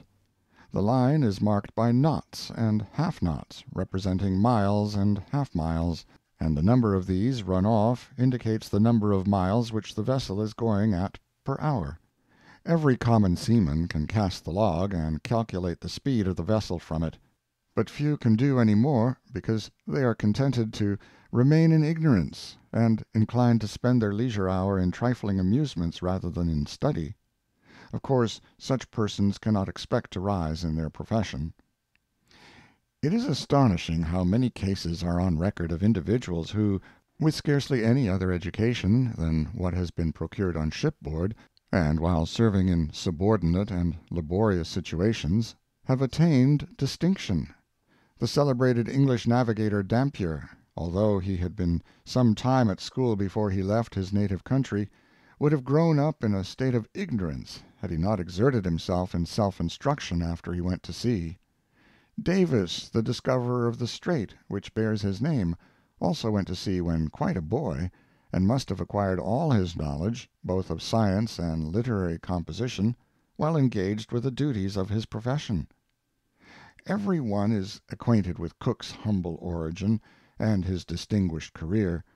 By his own persevering efforts did this great man raise himself from the lowest obscurity to a reputation wide as the world itself. But better still than all his fame, than either the honors he received while living or those which, when he was no more, his country and mankind bestowed upon his memory, he had exalted himself in the scale of moral and intellectual being, had won for himself, by his unwearied striving, a new and nobler nature, and taken a high place among the instructors and benefactors of mankind. This alone is true temporal happiness, a reward of all labor and study and virtuous activity and endurance. Vancouver was a sailor formed under Cook, and to him we owe an interesting, ably written account of the voyage which he made round the world in 1790 and the 4 following years. Falconer, the author of The Shipwreck, a popular poem, spent his life from childhood at sea. Falconer did not permit the success of his poetical efforts to withdraw him from his profession, in which, having transferred himself from the merchant service to the navy, he continued to rise steadily till he was appointed purser of a man-of-war, one of the best situations in the Royal Navy, and which can be held only by a man of education. Robert Drury, who wrote an account of the island of Madagascar, and of his strange adventures there, was also a self-taught sailor. Drury was only 14 years of age when he set out on his first voyage in a vessel proceeding to India, and he was shipwrecked in returning home on the island just mentioned, where he remained in captivity for 15 years. so that when he at last contrived to make his escape, he had almost forgotten his native language.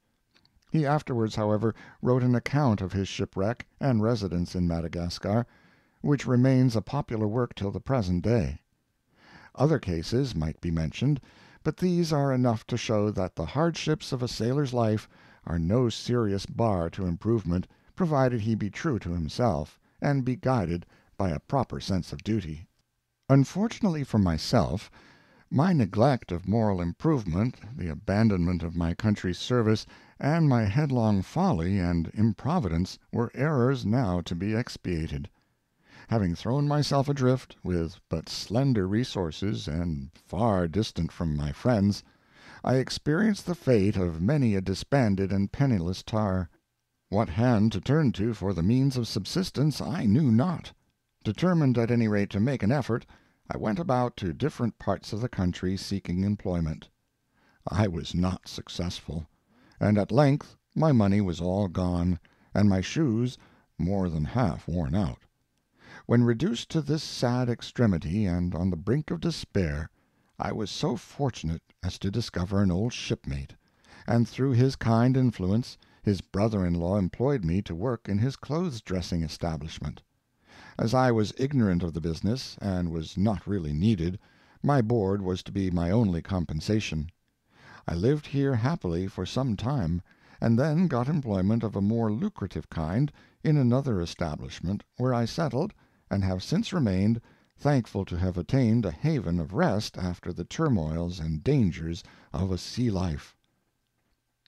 Note: the foregoing narrative is abridged, with some alterations, from a small work entitled 30 Years from Home, or A Voice from the Main Deck, being the experience of Samuel Leach. Boston, 1843. End of Chapter 6, and end of Life of a Sailor Boy. This is Section 11 of The Mutiny of the Bounty and Other Narratives by William Bligh. The Sunken Treasure, read by John Greenman. William Phipps was a poor man's son, and was born in the province of Maine, at the time when it was under British rule.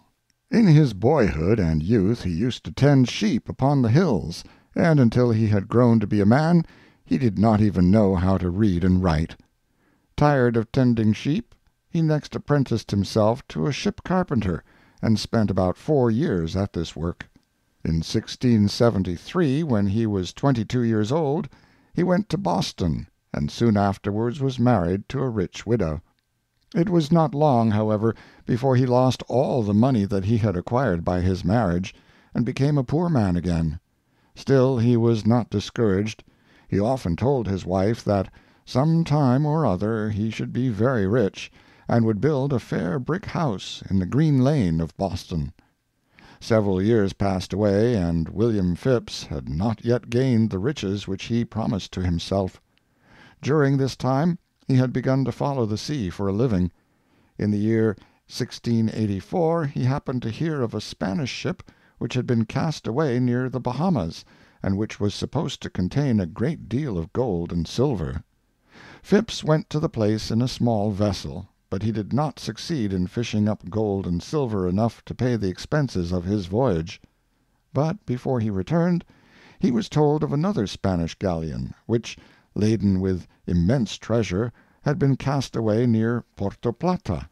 This ship had lain as much as 50 years beneath the waves, but though it was now an old story, and the most aged people had almost forgotten that such a vessel had been wrecked, Phipps resolved that the sunken treasure should again be brought to light.